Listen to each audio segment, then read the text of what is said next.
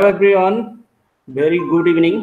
Microsoft technical community বাংলাদেশের পক্ষ থেকে আমি মেহেদী হাসান সবাইকে জানাচ্ছি শুভেচ্ছা স্বাগতম। আজকে আমাদের সাথে দুইজন স্পিকার আছেন। একজন হচ্ছেন আশরাফ আলম জয় ভাই, প্রিন্সিপাল ইঞ্জিনিয়ার স্কোয়ার্স, উনি 6 বার মাইক্রোসফট এমভিপি ছিলেন। আরেকজন হচ্ছেন স্বাগত প্রতীক, software engineer Amazon Canada, প্রতীকও x Microsoft MVP. আর যারা লাইভে দেখছেন তাদেরকেও জানাচ্ছি অনেক অনেক শুভেচ্ছা। আপনাদের কোনো কোশ্চেন থাকলে আপনারা ইউটিউব লাইভ অথবা ফেসবুক কমেন্টে লিখতে পারেন। কমেন্টে আপনারা বাংলা বা ইংরেজি ইউজ করতে পারেন। স্পিকারদের স্পিচ শেষে ওনারা আপনাদের কোশ্চেনের জবাব দেবেন। তাহলে শুরু করা যাক। আমি প্রথমে আমন্ত্রণ জানাচ্ছি স্বাগত প্রতীককে। ওনার স্পিচ টাইটেল হচ্ছে blockchain in C sharp part 2। So Pratik, please শুরু করেন।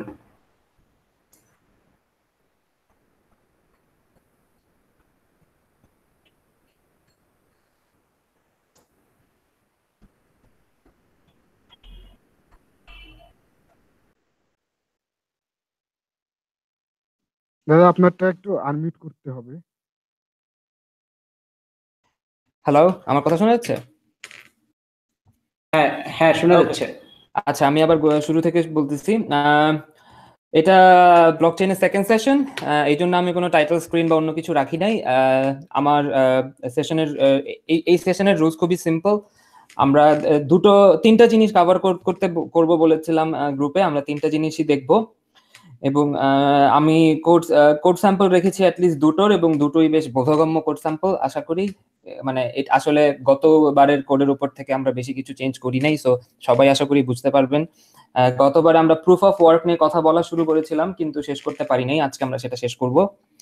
আর আজকে সেশনটা তুলনামূলক ছোট এবং আমি প্রশ্ন যে কোনো মুহূর্তে, আপনি যে কোনো সময় আমার যে কোনো জিনিস যদি না বুঝেন অনুগ্রহ করে প্রশ্ন করবেন এই ইউটিউব চ্যানেলে। আমি কিছুক্ষণ পর পর ব্রেক নিয়ে এসে আপনার প্রশ্নের উত্তর দেব। আপনি সবসময় আমি যখনই প্রশ্ন আসে তখনই করতে বলি, তার কারণ হচ্ছে গিয়ে আমার মনে হয় যে এটা একটা ভালো practice, because as long age এটা আসলে কোনো প্রেজেন্টেশনের ফ্লোকে না আটকায়, এটা আমার কাছে ভালো মনে হয়, কারণ তাতে যে বুঝতে চাচ্ছে তার বোঝা সুবিধা হয়। আচ্ছা, তো আমরা শুরু করি কনসেনসাস দিয়ে। আজকে আমাদের প্রথম থিওরিটিক্যাল টপিক হচ্ছে কনসেনসাস। কনসেনসাস শব্দটা সরাসরি ডিস্ট্রিবিউটেড সিস্টেম থেকে নেওয়া। আপনারা যারা এর আগে ডিস্ট্রিবিউটেড সিস্টেম নিয়ে পড়াশোনা করেছেন তারা অবশ্যই কনসেনসাসের কথা জানেন। আর যদি না জেনে থাকেন তাহলে সমস্যা নাই, কারণ এটা অতটা জরুরিও না। তবে যদি না জেনে থাকেন তাহলে আমি আপনাদেরকে একটা সহজ বর্ণনা দিয়ে দিচ্ছি। কনসেনসাস হচ্ছে বেসিক্যালি কিভাবে একটা সহজ সিম্পল টেকনিক্যাল ডেমোক্রেসি। আপনি যদি আজকে ভোট দিতে যান কালকে সকালবেলা, ধরেন সেখানে 3 থেকে 4 জন ক্যান্ডিডেট আছে এবং আপনারা 4 জন ভোট দিতে গেলেন। কনসেনসাস হচ্ছে এমন একটা সিচুয়েশন যেখানে আপনাদের 4 জনের ভোটই ইভেন্চুয়ালি এক হবে। ধরে নিন আপনারা 4 জন বন্ধু এবং 4 জন আপনারা জানেন যে আপনারা কাকে ভোট দেবেন, এবং আপনারা এক্সপেক্ট করছেন আপনারা একই জনকে ভোট দিবেন, কিন্তু আপনাদের মাঝখানে কোনো কথা হয়নি। সো আপনাদের 4 জনের ইভেন্চুয়াল ডিসিশন যদি একটা রেজাল্টে গিয়ে থাকে তাহলে বলা যেতে পারে যে আপনারা কনসেনসাসে অবতরণ করেছেন বা আপনারা কনসেনসাস অ্যাচিভ করেছেন। তো কনসেনসাস কেন ব্লকচেইন বা অন্যান্য ডিস্ট্রিবিউটেড সিস্টেমের জন্য গুরুত্বপূর্ণ? তার কারণ হচ্ছে ডিস্ট্রিবিউটেড সিস্টেম সবসময় অন্যান্য যে নোডগুলো আছে বা অন্যান্য যে পিয়ার গুলো আছে তাদের ডিসিশন সম্পর্কে অবগত থাকে না। ধরেন আপনার 4টা ডিফারেন্ট সার্ভিস একসাথে কাজ করছে, তারা হয়তো একই কাজ করছে অথবা ডিফারেন্ট কাজ করছে, এবং কোনো একটা কারণে তাদের 4 জনের মধ্যে একটা সিঙ্গেল রেজাল্ট দরকার হলো। তারা 4 জনকে জিজ্ঞেস করা শুরু করলো যে এই জিনিসটা কিভাবে করা যায়, বা তোমার কি মনে হয় এই জিনিসটা কিভাবে করা যায়। সো এই ধরনের কেসে যদি 4টার মধ্যে 4 জনই একটা সিঙ্গেল সলিউশনে এসে পৌঁছাতে পারে তাহলে বলা যায় যে আমরা কনসেনসাসে অবতরণ করেছি। যদিও ব্লকচেইন অথবা ব্লকচেইন রিলেটেড যে কোনো টেকনোলজি সম্পূর্ণভাবে কনসেনসাস সাপোর্ট করে না, কারণ ইটস বেসিক্যালি বলা হয় মেজরিটি কনসেনসাস, অনেকটা ডেমোক্রেসির মতো। 4 জনের মধ্যে যদি 3 জন একটা ডিসিশনে অবতরণ করে তাহলেই তারা সেটার সাথে প্রসিড করে। কিন্তু তাও আমরা থিওরিটিক্যাল কেসে ধরে নিব যে 4 জনের মধ্যে 4 জন বা এন সংখ্যক নোডের মধ্যে এন সংখ্যক নোডই একই ডিসিশনে অবতরণ করেছে। যদি আপনাদের কনসেনসাসের বেসিক নিয়ে এখনো কোনো কোয়েশ্চেন থাকে তাহলে সাথে সাথে আমাকে লিখে ফেলতে পারেন। আমি যদি এটা বুঝতে কোনো সমস্যা থাকে তাহলে আমি এখন সেটার অ্যান্সার দিব, কারণ আমি আমার পরের স্লাইডে যাচ্ছি। আমার পরবর্তী স্লাইড হচ্ছে, অফকোর্স এটা আমি আগেই বলেছি। এখন সেকেন্ড যে জিনিসটা, 3 নাম্বার যে জিনিসটা আমি মানে পয়েন্ট আউট করতে চাচ্ছিলাম, আমরা এতদিন ব্লকচেইনের কথা বলেছিলাম এবং ব্লকচেইনের আমরা সবাই জানি যে ব্লকচেইন প্রথম basically the term was কয়েন্ড in the cryptocurrency called bitcoin. এবং আমি আগেই বলেছি আমার স্লাইডগুলো এবং অন্য সবকিছু প্রিন্সটনের কোর্স থেকে ধার করা, এবং আমি তার সম্পূর্ণ সোর্স গিটহাবে দিয়ে রেখেছি। So bitcoin is a peer to peer system, এটা আমরা সবাই জানি। আপনারা যদি এখানে পিয়ার টু পিয়ার সিস্টেম নিয়ে কোনো কারো আইডিয়া না থাকে তাহলে আমার প্রথম সাজেশন হচ্ছে আপনারা এখানে যারা যারা আজ পর্যন্ত টরেন্টে কোনো কিছু ডাউনলোড করেছেন তারা ডেফিনেটলি একটা পিয়ার টু পিয়ার সিস্টেম দেখে ফেলেছেন, অথবা উইন্ডোজ 10 এর update. So peer to peer system হচ্ছে এমন একটা সিস্টেম যেখানে আপনার পিয়ারের উপর আপনি সরাসরি ডিপেন্ডেন্ট। আপনার পিয়ারে ডিফেন্ড করে দেয় আপনি আসলে কি পাবেন অথবা কি পাবেন না। এখানে কোনো সেন্ট্রালাইজ সোর্স অফ ডিস্ট্রিবিউশন নাই। তো বিটকয়েন কিভাবে অথবা একটা ব্লকচেইন কিভাবে এসেনশিয়ালি একটা পিয়ার টু পিয়ার সিস্টেমে ইউজড হয় তার প্রথম একটা সহজ ছবি আমরা এখানে দেখতে পাচ্ছি। প্রথম যেটা রুলস হচ্ছে এবং একটা কনসেনসাস, আমি আগেই বলেছিলাম আমরা কনসেনসাস অ্যাচিভ করতে চাচ্ছি। কনসেনসাসের প্রথম রুল হচ্ছে আমরা n সংখ্যক নোডের মধ্যে আমরা একটা সিঙ্গেল ডিসিশন বের করে নিয়ে আসবো। যদি সেটা আমাদের করতে হয় তাহলে আমাদের প্রথম যে কাজটা করতে হবে সেটা হচ্ছে আমাদের সবাইকে সবার কথা জানাতে হবে। এবং that's the basis of a peer to peer system, that every peer needs to talk to the other peer. So এখানে আমরা একটা ছোট এক্সাম্পল দেখতে পাচ্ছি যেখানে Alice wants to pay Bob and she broadcast the transaction to all bitcoin nodes, যেখানে তার ট্রানজাকশনটা sign করা হচ্ছে তার প্রাইভেট কি দিয়ে। যদি আপনার এখানে কিভাবে আপনার ট্রানজাকশন সাইন এবং অন্য সবকিছু কিভাবে হচ্ছে বুঝতে সমস্যা হয়ে থাকে তাহলে আমি আপনাকে হাইলি সাজেস্ট করবো আমাদের প্রথম সেশনটা দেখে আসার। ওকে, লেটস মুভ আউট। এখন প্রশ্ন যেটা হচ্ছে যে যদিও জিনিসটা শুনতে খুবই সিম্পল যে সবাই মিলে একটা সিম্পল ডিসিশন অ্যাচিভ করবে, একটা মানুষের জন্য সেটা অ্যাচিভ করা আসলে অনেক সোজা। আমার কথা কি শোনা যাচ্ছে এখন পর্যন্ত? হ্যাঁ, শোনা যাচ্ছে। ওকে, একটা মানুষের জন্য এবং একদল মানুষ অথবা একটা গ্রুপের জন্য কনসেনসাস অ্যাচিভ করা আসলে বেশ সোজা। তার কারণ হচ্ছে আমরা ইন্টেলিজেন্ট হিউম্যান বিং এবং আমরা কনভিন্স করতে পারি, আমরা মানুষের কথা বুঝতে পারি এবং আমরা ইন্টেলিজেন্ট ডিসিশন ড্রাইভ করতে পারি। কিন্তু একটা সিম্পল কম্পিউটিং সিস্টেম কিন্তু দিন শেষে ওই কাজটা করতে পারে না। তো আপনি চিন্তা করে দেখেন, মনে করেন আপনার 4টা ওয়েব সার্ভিস একসাথে চলছে এবং এখন আপনি 4টা ওয়েব সার্ভিসকে যদি ইন্টেলিজেন্ট বানাতে চান, তাদের মাঝখানে যদি কোনো কথাবার্তার সিচুয়েশন তৈরি করতে চান, তাহলে আপনাকে একটা প্রোটোকল ডিজাইন করতে হবে। ওই প্রোটোকলের বাইরে কিন্তু তারা কোনোদিন কথা বলতে পারবে না। সো এবং ওই প্রোটোকলটা ঠিক যতটুকু লিমিটেড আপনার পুরো সিস্টেমটার ক্যাপাবিলিটি বা ডিস্ট্রিবিউটেড সিস্টেমটার ক্যাপাবিলিটি ঠিক ততটুকু লিমিটেড হবে। সো টেকনিক্যালি কনসেনসাস তাদের মাঝখান থেকে অ্যাচিভ করা, এই 4টা সিস্টেমকে বোঝানো যে তুমি অন্য সিস্টেমের সাথে কথা বলে ডিসিশন নিবা এবং সবাই মিলে একটা ডিসিশন নিবা, it's a very tough job. আপনারা যদি আরো এই ব্যাপার নিয়ে পড়াশোনা করতে চান তাহলে আমি হাইলি সাজেস্ট করবো, দেয়ার ইজ আ প্যাক্সোস প্রবলেম এবং সবচেয়ে বড় কথা হচ্ছে there is a N generals problem.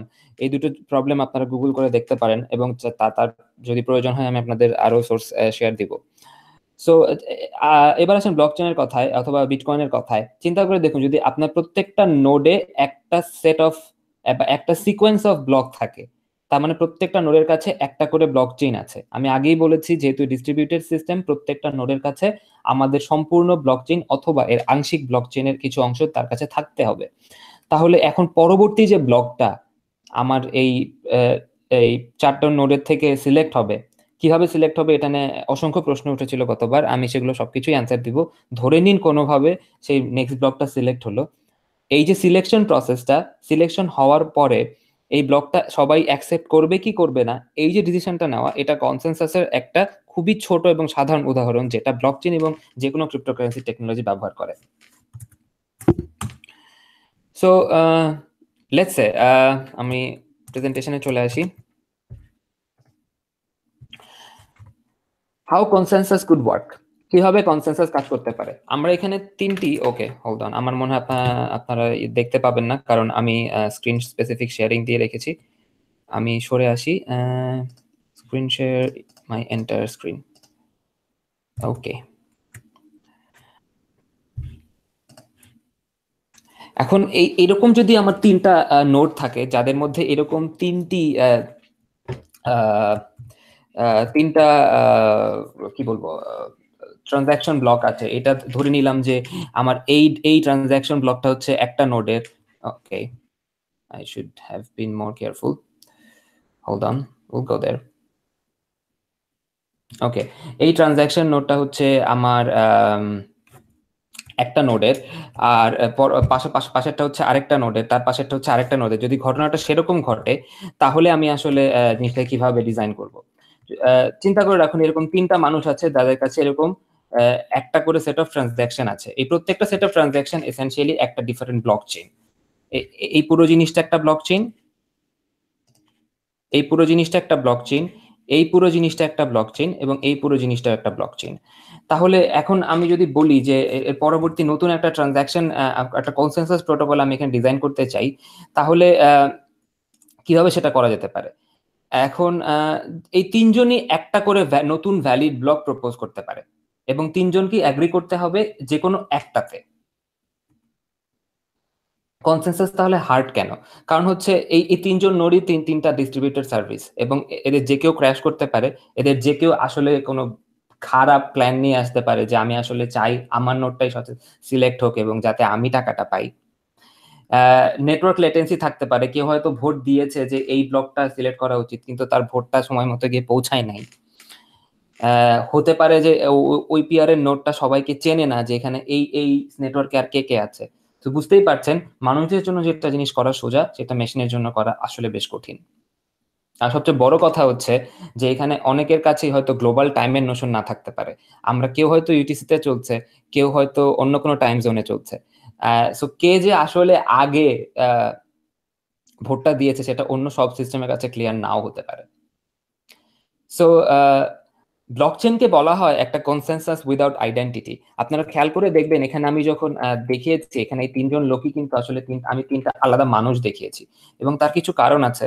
কারণ আমি আগেই বলেছি যে আমার কাছে আইডেন্টিটিটা হচ্ছে এখন এখানে একজন মানুষের মতো।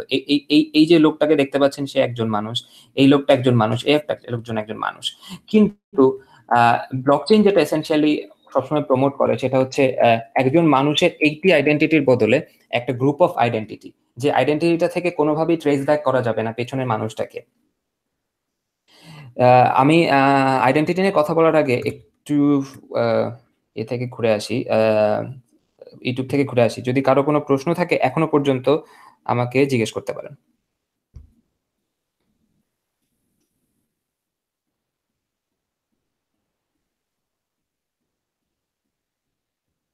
ওকে, আচ্ছা, আমি ধরে নিচ্ছি কারো কাছে এখনো কোনো প্রশ্ন নাই, সো আমি মুভ করে যাচ্ছি।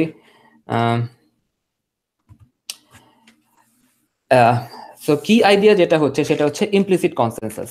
আমি কিছুক্ষণ আগে বলেছিলাম যে এই তিনটা নোডের মাঝখানে যে কোনো একটা, তিনটা নোডের মাঝখানে যে নেক্সট ব্লকটা যেটা আসবে সেটা যে কারো একজনের ব্লকটা সিলেক্ট হয়।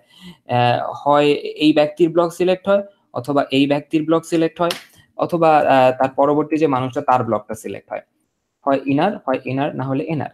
কিন্তু প্রশ্ন হচ্ছে কার? এই টেকনিকটাই এখানে ইমপ্লিসিট কনসেনসাস দিয়ে এসেনশিয়ালি এনফোর্স করা। তো পুরো জিনিসটা হচ্ছে যে আমরা প্রত্যেকটা রাউন্ডে একটা করে র্যান্ডম নোড পিক করব। এখন আমাকে প্রশ্ন করতে পারেন রাউন্ড কি? আপনারা হয়তো জানেন যে বিটকয়েনের একটা হার্টবিট সেশন আছে।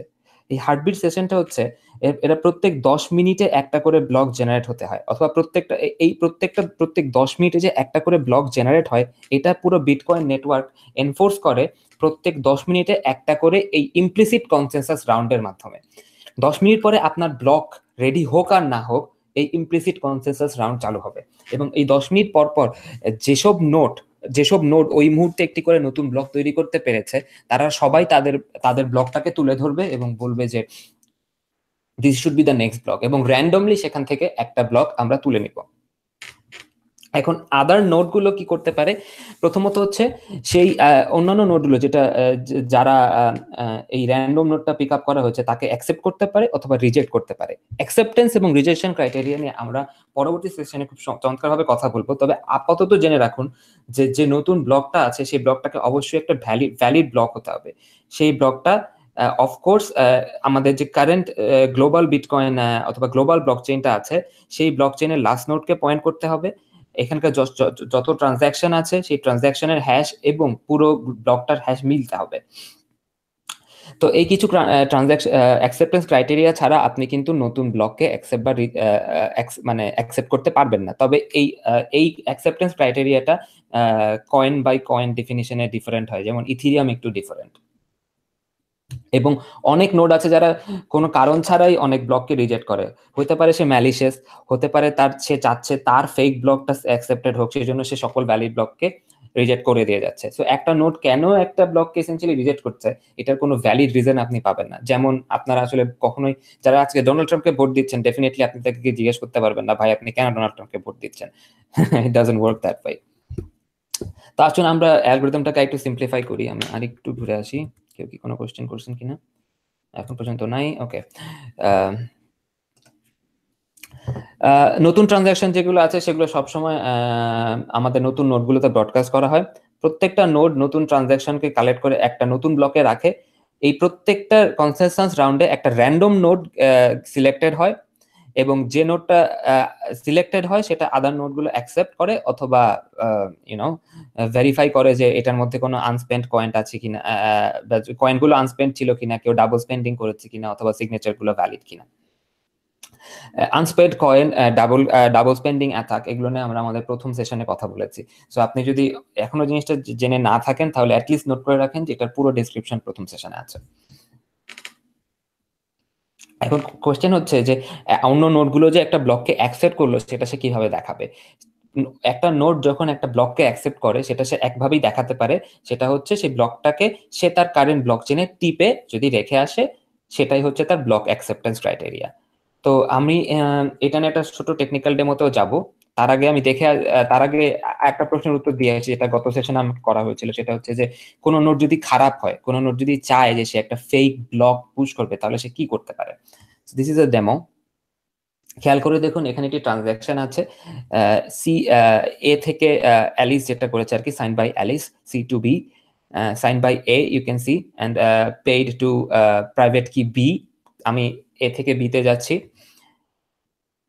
আবার ওইখান থেকে আরেকটা সেই সেম ম্যালিশিয়াস নোটটা আপনারা যদি এখনো বুঝতে না পারেন ম্যালিশিয়াস নোটটা কে, সেটা হচ্ছে এটা হচ্ছে এই ম্যালিশিয়াস নোট,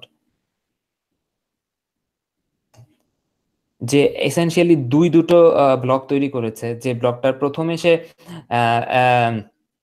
তার কয়েনটা দিয়েছে বি কে এবং পরবর্তীতে সে তার কয়েনটা দিচ্ছে অন্য আরেকজন। এটাকে বলা হয় ডাবল স্পেন্ডিং অ্যাটাক। মানে আপনি আপনার সেভ করা মানিটাকে এক জায়গায় ব্যবহার না করে দুই জায়গায় ব্যবহার করছেন। এখন যে নোটগুলো অনেস্ট সে সবসময় একটা লংগেস্ট যে ভ্যালিড ব্রাঞ্চ সেটার উপর এক্সটেন্ড করবে। এখন কোয়েশ্চেন হচ্ছে এই লাইনটার এসেনশিয়াল মানে কি? এসেনশিয়াল মানে হচ্ছে যদি এরকম একটা ঘটনা ঘটে, ধরে নিন এটা হচ্ছে একটা অনেস্ট নোট, এই অনেস্ট নোটটা অফকোর্স এই বাকি যে নোটগুলো আছে সেখান থেকে সেই ব্লকচেনটাই নিবে যে ব্লকচেনটা টেকনিক্যালি তার কাছে মনে হয় লম্বা। এখন আপনি আমাকে প্রশ্ন করতেই পারেন যে যদি লম্বার কথাই বলেন তাহলে তো এই পুরো সাইজটাও একই সাইজের, এটা কি সিলেক্ট হতে পারে? হ্যাঁ, এটা সিলেক্ট হতে পারে। যদি এটা সিলেক্ট হয় তাহলে এই যে এ কয়েনটা, মানে যে কয়েনটা এখানে স্পেন্ড করা হলো সেটা এই ইনার নামে রেজিস্টার হবে, ওনার নামে রেজিস্টার হবে না। কারণ যখন এটা মেইন ব্লক চেনে পৌঁছে যাবে তখন এই ব্লকটা রিজেক্ট হবে, যখন এই ব্লকটা সিলেক্ট হবে তখন এই ব্লকটা রিজেক্ট হয়ে যাবে। আপনি যে কোনো একটা ব্লক অন্যান্য নোটগুলো দিয়ে সিলেক্ট করতে পারবেন। That's how this works. এবং তাহলে আমি যে আপনাকে বিটকয়েনে পে করলাম বা অন্যান্য অল কারেন্সিতে পে করলাম, আমি কিভাবে শিওর হব যে আমি টাকাটা পাচ্ছি অন্য কেউ পাচ্ছে না?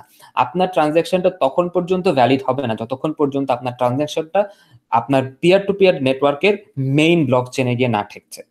সো কখনোই আপনি অন্য কাউকে যদি বিটকয়েন বা অন্য কোনো অল কয়েনে পে করেন, আপনি সবসময় খেয়াল রাখবেন যাতে আপনার ট্রানজ্যাকশনটা অফকোর্স মেইন ট্রানজাকশনের পার্ট হয়েছে কিনা। যদি না হয়ে থাকে তাহলে ডেফিনেটলি ধরে নেবেন যে আপনার এখনো ট্রানজাকশনটা কনফার্ম হয়নি। সো বিটকয়েন এসেনশিয়ালি একটা মেশিন কোনোভাবেই বুঝতে পারে না যে কোনটা ম্যালিশিয়াস এবং কোনটা ম্যালিশিয়াস না। কিভাবে বললাম যে হয়তো এইটা একটা legit transaction in real life, এটা লেজিট ট্রানজাকশন না, কিন্তু একটা মেশিনের কাছে এটাও যা এটাও তাই, সে যে কোনো একটাই নিতে পারবে এবং ঘটনাচক্রে যেটাই ভোট পাবে সেটাই শুরুতে সিলেক্ট হবে, বাকিটা রিজেক্ট হয়ে যাবে। সে শুধু একটা জিনিসই আপনাকে এনশিওর করতে পারে এই সিস্টেমটা, সেটা হচ্ছে যে আপনি একটা কয়েন দুইবার স্পেন্ড করতে পারবেন না। সো এখানে হচ্ছে যে মার্চেন্টকে পে করা হয়েছিল, খেয়াল করে দেখেন এই যে পিকে বি এখানে যেটা বলা হয়েছিল সে হচ্ছে এই এ stands for Alice and B stands for Bob.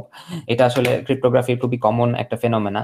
So এই যে পিকে বি এটা হচ্ছে প্রাইভেট কি পাবলিক কি অফ বব, আর এই যে পিকে এ অথবা এ এটা হচ্ছে পাবলিক কি অফ অ্যালিস। কেন আমরা পাবলিক কি দিয়ে একজন মানুষকে বোঝাচ্ছি এটার কথা আমরা প্রথম সেশনে বলেছি। Let's see any questions yet? Oh, mostly hellos.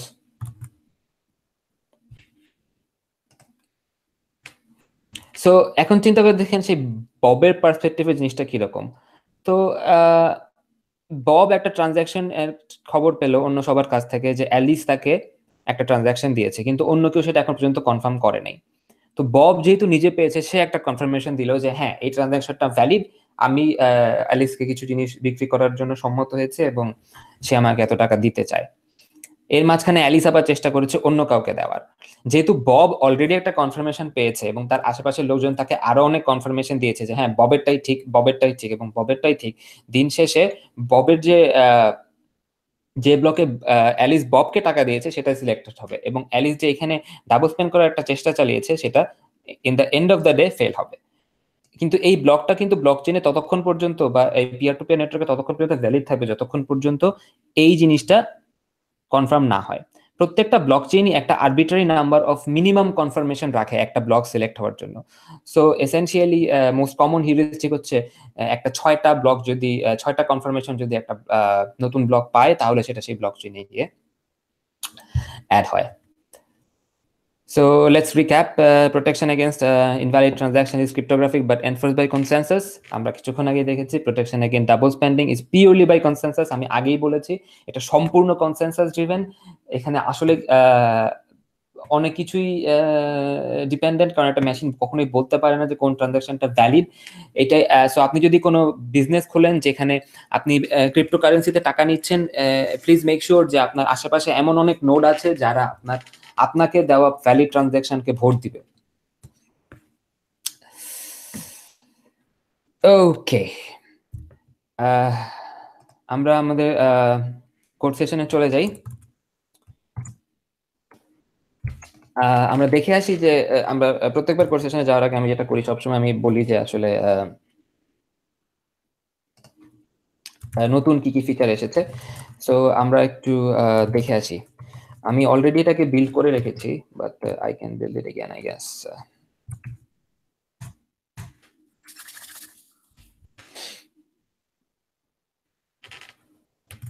Okay, so আমরা নতুন যে ফিচারটা নিয়ে এসেছি সেটা হচ্ছে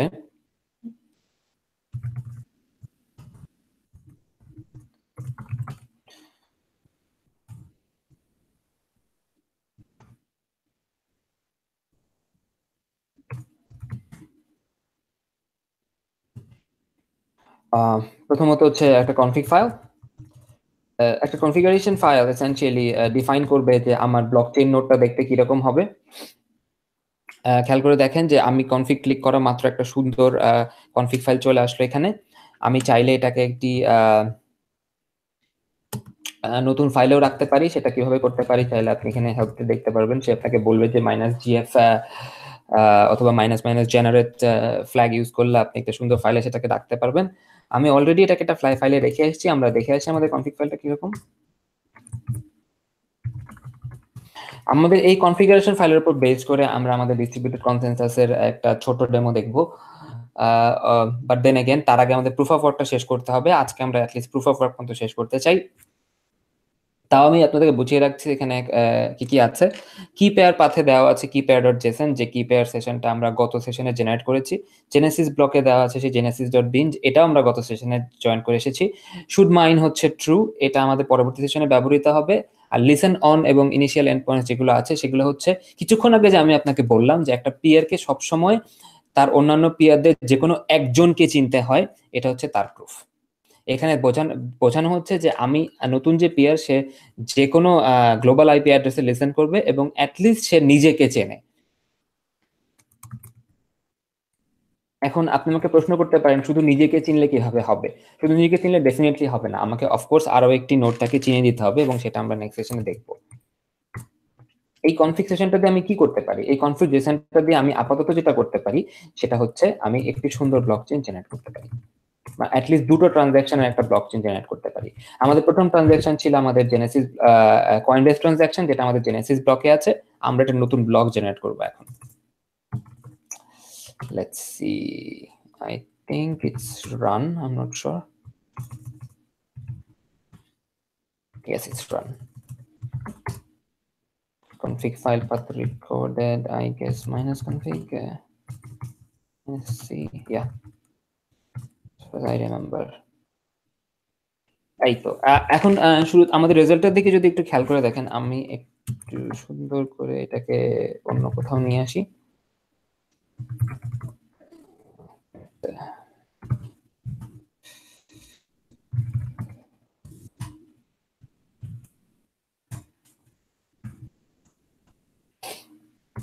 মতো পাওয়া যাবে না, কারণ হচ্ছে আমি মাঝখানে কিছু সো খেয়াল করে দেখুন যে আমার শুরুতে একটি জেনেসিস ব্লকের সাথে আমরা আমাদের কাজ শুরু করেছিলাম। তো আমাদের পুরো নোটটা তার ব্লক চেইনটা শুরু করেছে একটা জেনেসিস ব্লক দিয়ে, এটা আমরা গতবারই দেখেছি। সো আমরা এটাকে এখান থেকে মুছে দিতে পারি।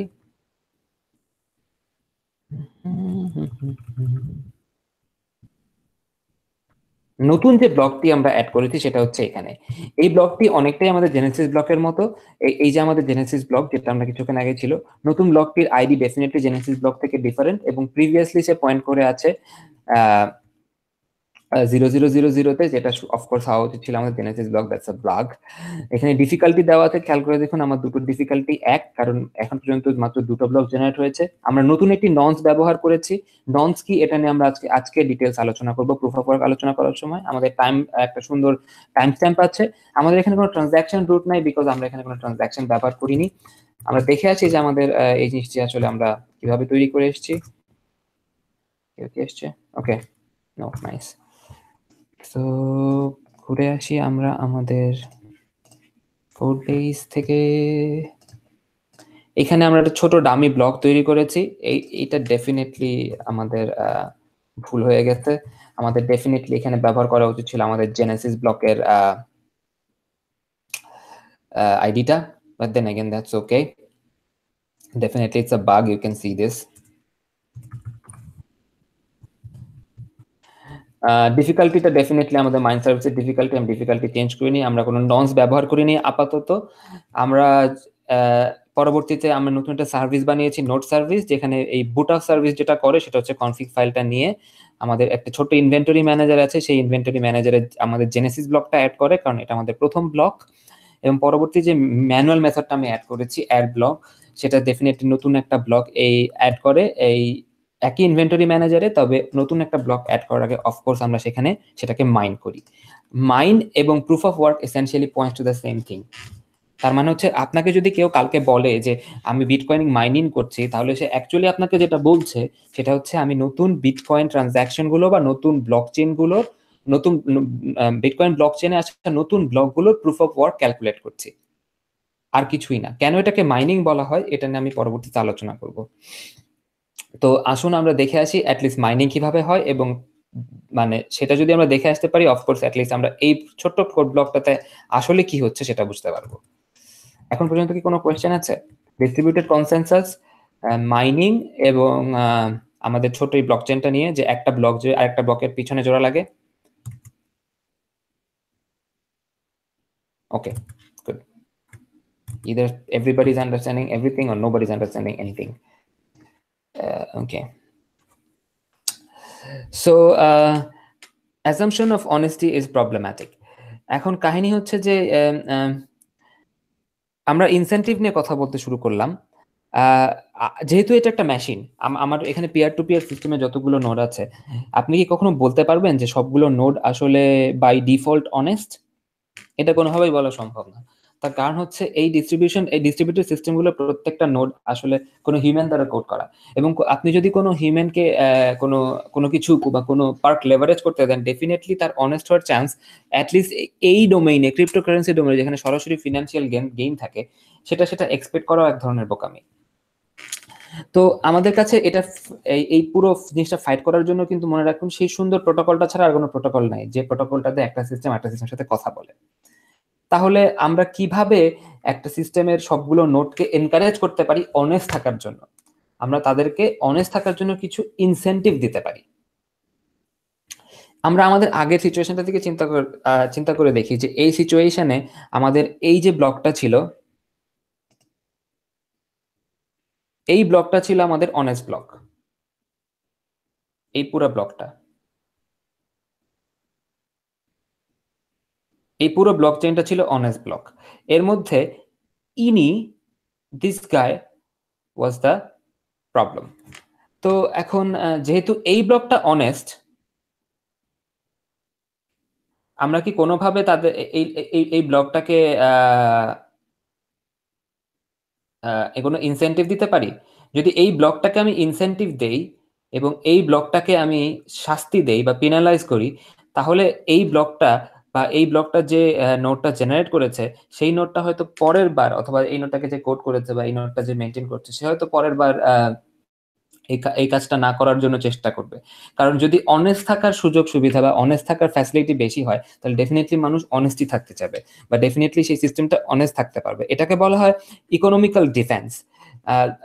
আপনাকে মানে আজকে আপনি যদি রাস্তায় নামেন, ধরেন আজকে যদি আপনি চুরি করে বেশি খেতে পারেন, বা আপনি যদি দেখতে পারেন চুরি করা অনেক সোজা, সবাই চুরি করছে, তাহলে আপনি মোটামুটি ডেফিনেটলি ইনক্লাইন্ড হবেন সেটা করার জন্য।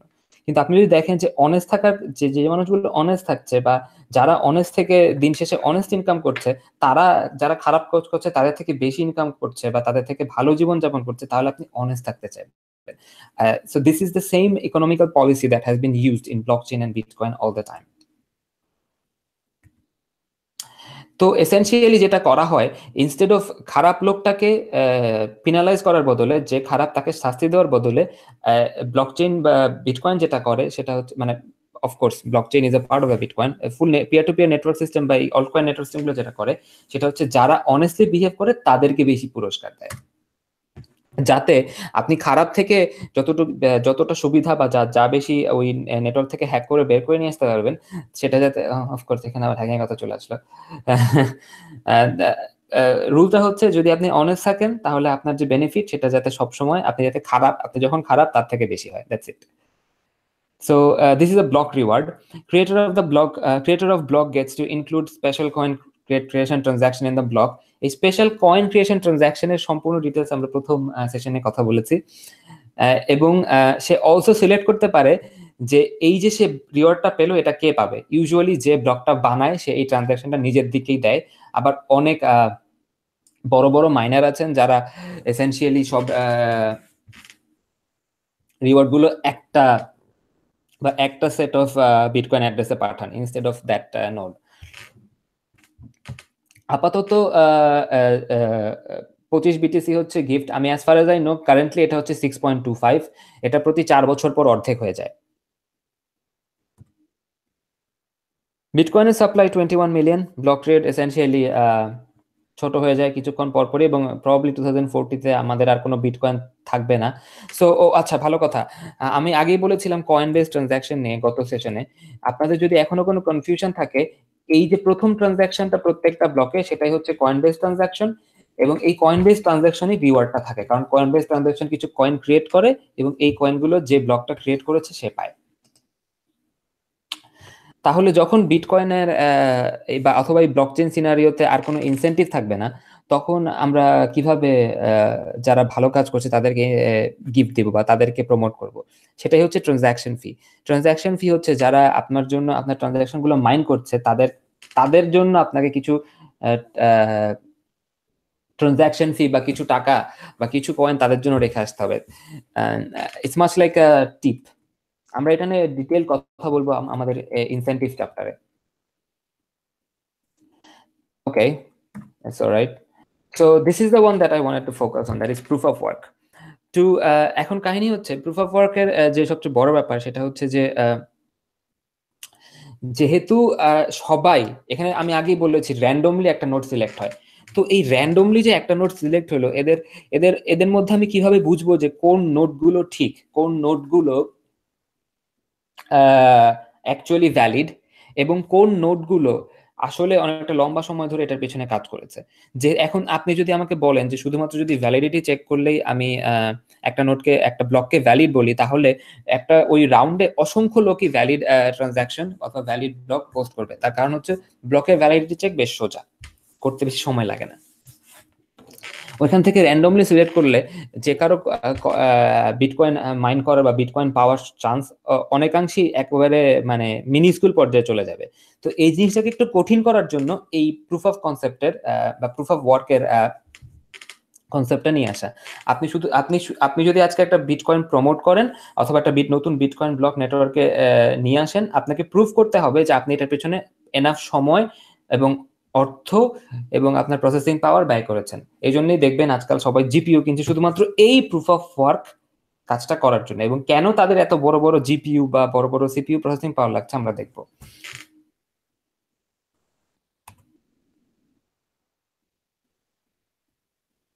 Okay, so this is the biggest concept that they essentially have to do. It is called a hash puzzle. তো আপনার রুল হচ্ছে আপনি এমন একটা ব্লক আপনাকে প্রত্যেকটা নোড যেটা চেষ্টা করে প্রত্যেকটা রাউন্ডের আগে, সেটা হচ্ছে তাদেরকে এমন একটা ব্লক ক্রিয়েট করতে হয় যেখানে তাদের এমন একটা র্যান্ডম ইন্টিজার, এই র্যান্ডম ইন্টিজারটাই হচ্ছে এখানে এই norms this thing. I'm not of course in presenter mode. So এই র্যান্ডম ইন্টিজারটা হচ্ছে এই যে norms. That's my pen mode. Okay, now I'm on my pen, and এই যে র্যান্ডম ইন্টিজারটা, এই র্যান্ডম ইন্টিজারটাই হচ্ছে ননস। এমন একটা ননস যেখানে আপনার এই হ্যাশ পয়েন্টার অফ ননস, এটা একটা concatenation operator, just read like string concatenation operator.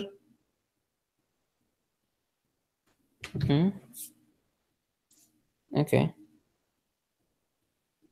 give me 1 minute.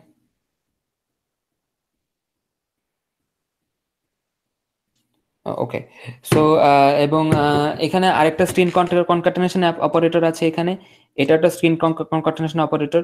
তার মানে হচ্ছে আপনার এমন একটা হ্যাশ পয়েন্টার তৈরি করতে হবে যেখানে আপনার শুরুতে থাকবে এই র্যান্ডম ইন্টিজার, তার পরবর্তীতে থাকবে হচ্ছে আপনার প্রিভিয়াস ব্লকের হ্যাশ, তার পরবর্তীতে আপনার সবগুলো ট্রানজাকশনের হ্যাশ।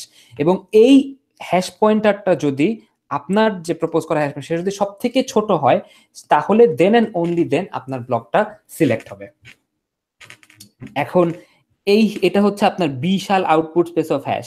তার মানে হচ্ছে যে এতগুলো পসিবল হ্যাশ আপনি নর্মালি তৈরি করতে পারবেন আপনার ব্লকের জন্য, তার মধ্যে থেকে শুধুমাত্র এতটুকু হচ্ছে ভ্যালিড, কারণ হচ্ছে শুধুমাত্র এই র্যান্ডম নাম্বার ননসটা সিলেক্ট করার জন্য, কারণ আপনাকে সব থেকে ছোট হ্যাশগুলো বের করে নিয়ে আসতে হবে। এবং এই জিনিসটা যেহেতু কম্পিউটেশনালি প্রেডিক্ট করা যায় না, মানে এমন কোনো অ্যালগোরিদম এখনো নাই যে অ্যালগোরিদমটা দিয়ে আপনি এই কাজটাকে অপটিমাইজ করতে পারবেন বা এই কাজটাকে কমিয়ে নিয়ে আসতে পারবেন, সেহেতু মানুষ চেষ্টা করে ব্রুট ফোর্স সিপিইউ পাওয়ার অথবা ব্রুট ফোর্স জিপিইউ পাওয়ার দিতে, কারণ এটা বেসিক্যালি একটা guess game. If you to find that hash which is smaller, you basically have to just be lucky, otherwise it just doesn't work. এবং সবচেয়ে মজার ব্যাপার হচ্ছে এই পুরো অ্যালগোরিদমটা এতটাই সোজা যেটা আমরা আমাদের কোড ব্লকে দেখে আসছি। এই সিম্পল অ্যালগোরিদমটা এসেনশিয়ালি আমরা এখানে যেটা দেখে এসেছি সেটাকে রিপ্রেজেন্ট করে। খেয়াল করে দেখুন, আমার একটি ছোট র্যান্ডম নাম্বার আছে, আমি একটি নন সিড নিয়েছি। এখানে নন সিড এসেনশিয়ালি আর কিছুই না, এটা হচ্ছে বেসিক্যালি আমার এই র্যান্ডম সিডটা একটা বাইট অ্যারেতে নেওয়া এবং পরবর্তী বাইট হিসেবে নেওয়া। এই বাইটটা ডেফিনেটলি এই র্যান্ডম সিডের পরবর্তী র্যান্ডম ইন্টিজার। আমি শুধুমাত্র বাইট হিসেবে নিয়েছি কারণ আমি আগেই বলেছি যে এখানে যতগুলো হ্যাশ আমরা এসেনশিয়ালি ক্যালকুলেট করি সবগুলো বাইট অ্যারে হিসেবে ক্যালকুলেট করা হয়। তো আমরা আমাদের আনসাইন্ড লংটা তৈরি করে নিয়েছি আমাদের bit converter two unsigned integer 64 থেকে এই আমাদের সেম নন সিট থেকে, সেই বাইট সিট থেকে। এবং খেয়াল করে রেখেছি যে প্রত্যেকবারে আমি এই র্যান্ডম নাম্বারের যে নন সিটটা আমি পেয়েছি সেটাকে আমি এক করে করে বাড়াচ্ছি। এক করে করে বাড়িয়ে যেটা করছি, আমি প্রত্যেকবার আমার যে ডেটা, সেই ডেটাটাকে সিরিয়ালাইজ করছি। এবং সিরিয়ালাইজ করে আমি যেটা সবসময় চেষ্টা করি সেটা হচ্ছে আমি নতুন একটা ব্লক আইডি তৈরি করি ওই সেই ডেটা থেকে, এবং চেষ্টা করে দেখি যে আমি যে ব্লক আইডিটা তৈরি করেছিলাম সেখানে আমার যে ডিফিকাল্টি দেওয়া ছিল সেটা ডিফিকাল্টি আমার এই যে সিডের ডিফিকাল্টি, আমার সিড ব্লক, যে ব্লকটার এগেনস্টে আমি নতুন যে ব্লকটার এগেনস্টে আমি এই মাইনিংটা চালাচ্ছি সেটা ডিফিকাল্টি থেকে বেশি কিনা, আর কিছুই না। Definitely just to find the smallest hash pointer this whole set of strings can generate. কেন এটা সিড আইডিতে বা অথবা ব্লক আইডি হিসেবে সিলেক্ট হচ্ছে এটা আমরা প্রথমেই বলে এসেছি। আমরা যদি আমাদের আউটপুটে যাই তাহলে আমরা দেখতে পাবো একটা ট্রানজাকশনের, ওকে not here okay, let's see, too many terminals open I guess. Yes, so আমরা এখানেই দেখতে পাচ্ছি যে আমাদের এই যে রুট থাকে অথবা আমাদের যে ব্লক আইডি থাকে, এই block ID essentially in the end of the day contains all the transaction hash. সেজন্য in the end of the day এখানে আমরা যে হ্যাশ পয়েন্টার তৈরি করছি সেই হ্যাশ পয়েন্টারটা আসলে ব্লক আইডি। আমি আগেই বলেছি এটা একটা হ্যাশ পয়েন্টার, প্রত্যেকটা হ্যাশ পয়েন্টার তার ভেতরে থাকা যত হ্যাশ আছে, তার ভেতরে থাকা যত ট্রানজাকশন আছে এবং তার যে প্রিভিয়াস হ্যাশ আছে সেটাতে পয়েন্ট করে থাকে। So it's just a basic algorithm where you constantly keep doing this. আমি যদি এটা একবার করেছি দেখতেই পাচ্ছেন, এটা টেকনিক্যালি আসলে যদি এরকম একটা কনসেনসাস অ্যালগরিদম হয় তাহলে সেটা কনস্ট্যান্টলি এটা একটা নোড মাল্টিপল টাইমস চালায়। প্রত্যেকটা নোড দেখা যায় একটা সার্টেন অ্যামাউন্ট অফ টাইম চালানোর পরে যেটা সব থেকে স্মলেস্ট অ্যান্সার, সেই অ্যান্সারটাকেই নেক্সট রাউন্ডে প্রমোট করে। দ্যাটস ওয়াই এই যে পুরো জিনিসটা যেহেতু একটা গেস গেম, সেহেতু আসলে আপনাদের অসংখ্য মানে বেশ অমানসিক সিপিইউ পাওয়ার দরকার হয়। এই জন্য মানুষ অসংখ্য জিপিইউ কিনে জাস্ট এই মাইনিং করে। আর কেন এই প্রুফ অফ ওয়ার্ককে মাইনিং বলা হয় তার কারণ হচ্ছে এটা অনেকটা গোল্ডের মতো। খেয়াল করে দেখুন, বিটকয়েনের পরিমাণ কিন্তু দিন দিন কমবে। তো আমি যদি আজকে মনে করি যে পৃথিবীর সবচেয়ে বড় বিটকয়েন নেটওয়ার্কটা একটা গোল্ড মাইনের মতো, তাহলে সেখানে প্রত্যেকটা মাইনে যেমন মাইন করতে থাকলে গোল্ডের পরিমাণ কমতে থাকে বছরের পর বছর, দিনের পর দিন, বিটকয়েনের ব্যাপারটাও এখানে তাই। সো আপনি এসেনশিয়ালি এই প্রুফ অফ ওয়ার্ক দিয়ে যেটা করছেন যে আপনি আপনার নেক্সট যে বিটকয়েন পাওয়ার চান্স সেটা বাড়াচ্ছেন। তার মানে আসলে ওই গোল্ডের এনার্জিতে আপনি পরবর্তী গোল্ডের বারটা পাওয়ার সম্ভাবনা বাড়াচ্ছেন, মানে আপনি মাইন করছেন। সেজন্য এই প্রুফ অফ কনসেপ্ট বা প্রুফ অফ ওয়ার্কের যে কাজটাকে সেটাকে বলা হয় basically mining. Is blockchain based on transaction valid for countries where government receive remittance or tax? Is blockchain based on not necessarily. আমি আপনার কথা প্রপারলি বুঝতে পারি না যদিও।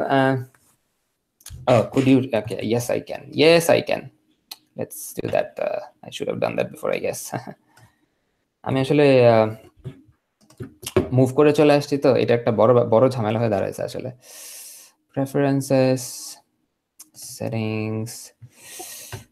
Oh, it's 14. That's so weird. Oh, comma, damn it.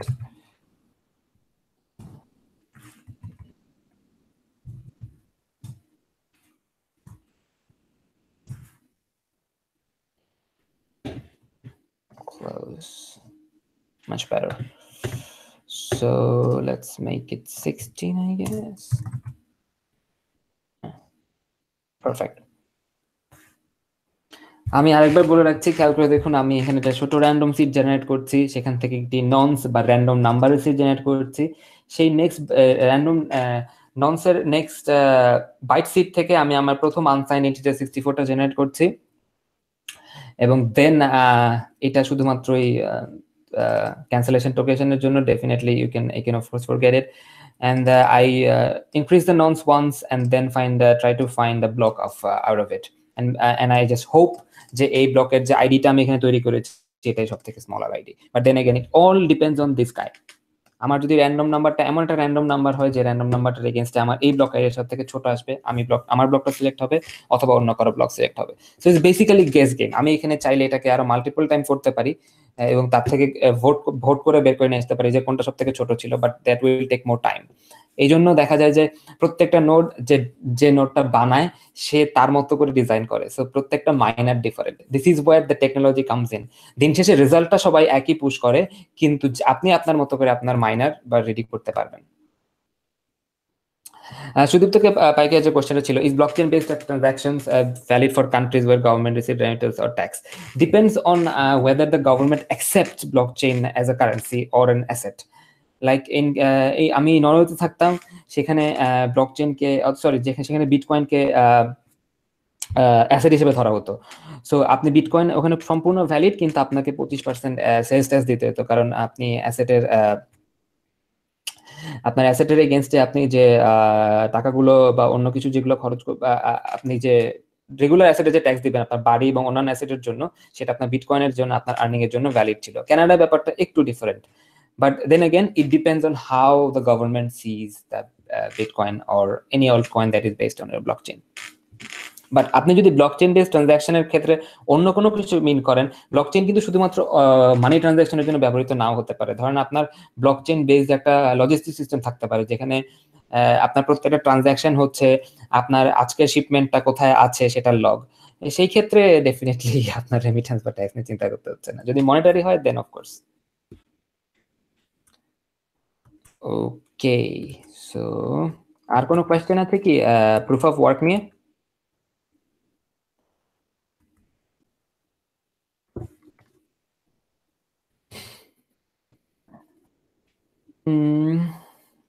I think most popular Bitcoin countries are like Netherlands, Japan. Yes, Netherlands is very open about Bitcoin. I mean, I think most of the European countries are. Japaner ব্যাপারটা তো আমি জানি না, of course it came from Japan, so probably be of course very open there. স্বাগত, আমার একটা প্রশ্ন ছিল। স্বাগত। বিটকয়েনের মূল মানে যে বেনিফিট গুলো আমরা দেখতেছি, definitely it creates lots of value, right? Like open network, traditional legacy system গুলোর বাইরে digital currency what not is there is a good things, right? And there are lots of stakeholders. মানুষ যখন টাকা ট্রানজাক্ট করতেছে এই জায়গা থেকে ওই জায়গায় নিচ্ছে, ওই জায়গা থেকে ওই জায়গায় নিচ্ছে। আমার দুইটা কোশ্চেন, এক হচ্ছে যে ওয়ার্ল্ড ওয়াইড এই যে বিটকয়েন বলেন বা ক্রিপ্টোকারেন্সির যে ট্রানজাকশন গুলো বলেন, এই জিনিসগুলোতে একটা বড় অংশ মানে দেখা যাচ্ছে যে ব্ল্যাক মার্কেট বা চোরা কারবারিরা এটাকে অ্যাবিউজ করতেছে। এটা থেকে কিভাবে আসলে সেফ একটা প্রোটেকশন আসে? Number one. নাম্বার টু হচ্ছে বিটকয়েনের যে ভ্যালুটা কারেন্টলি হচ্ছে $10,000 $15,000, is it not a really abnormal pricing? তো এই জিনিসটা থেকে আসলে টেকনোলজির জায়গা থেকে আমরা কিভাবে এটাকে আটকাতে পারি? কারণ এই গত কয়েকদিন ধরে আপনি দেখেন entire currency cryptocurrency market shutdown, মানে স্লো ডাউন হচ্ছে, মানে প্রাইস ডাউন হচ্ছে। সো বিটকয়েনের বেনিফিট নিয়ে কোনো কোশ্চেন নাই, কিন্তু বিটকয়েনের যে অ্যাবিউজমেন্টটা হচ্ছে এই ব্যাপারে আপনার অবজারভেশন কি? এখানে দুটো জিনিস আসলে সবচেয়ে বড় ব্যাপার, সেটা হচ্ছে যে I think the reason this happens is যারা বিটকয়েন কিনছেন বা যারা বিটকয়েন ট্রেড করছেন তারা আসলে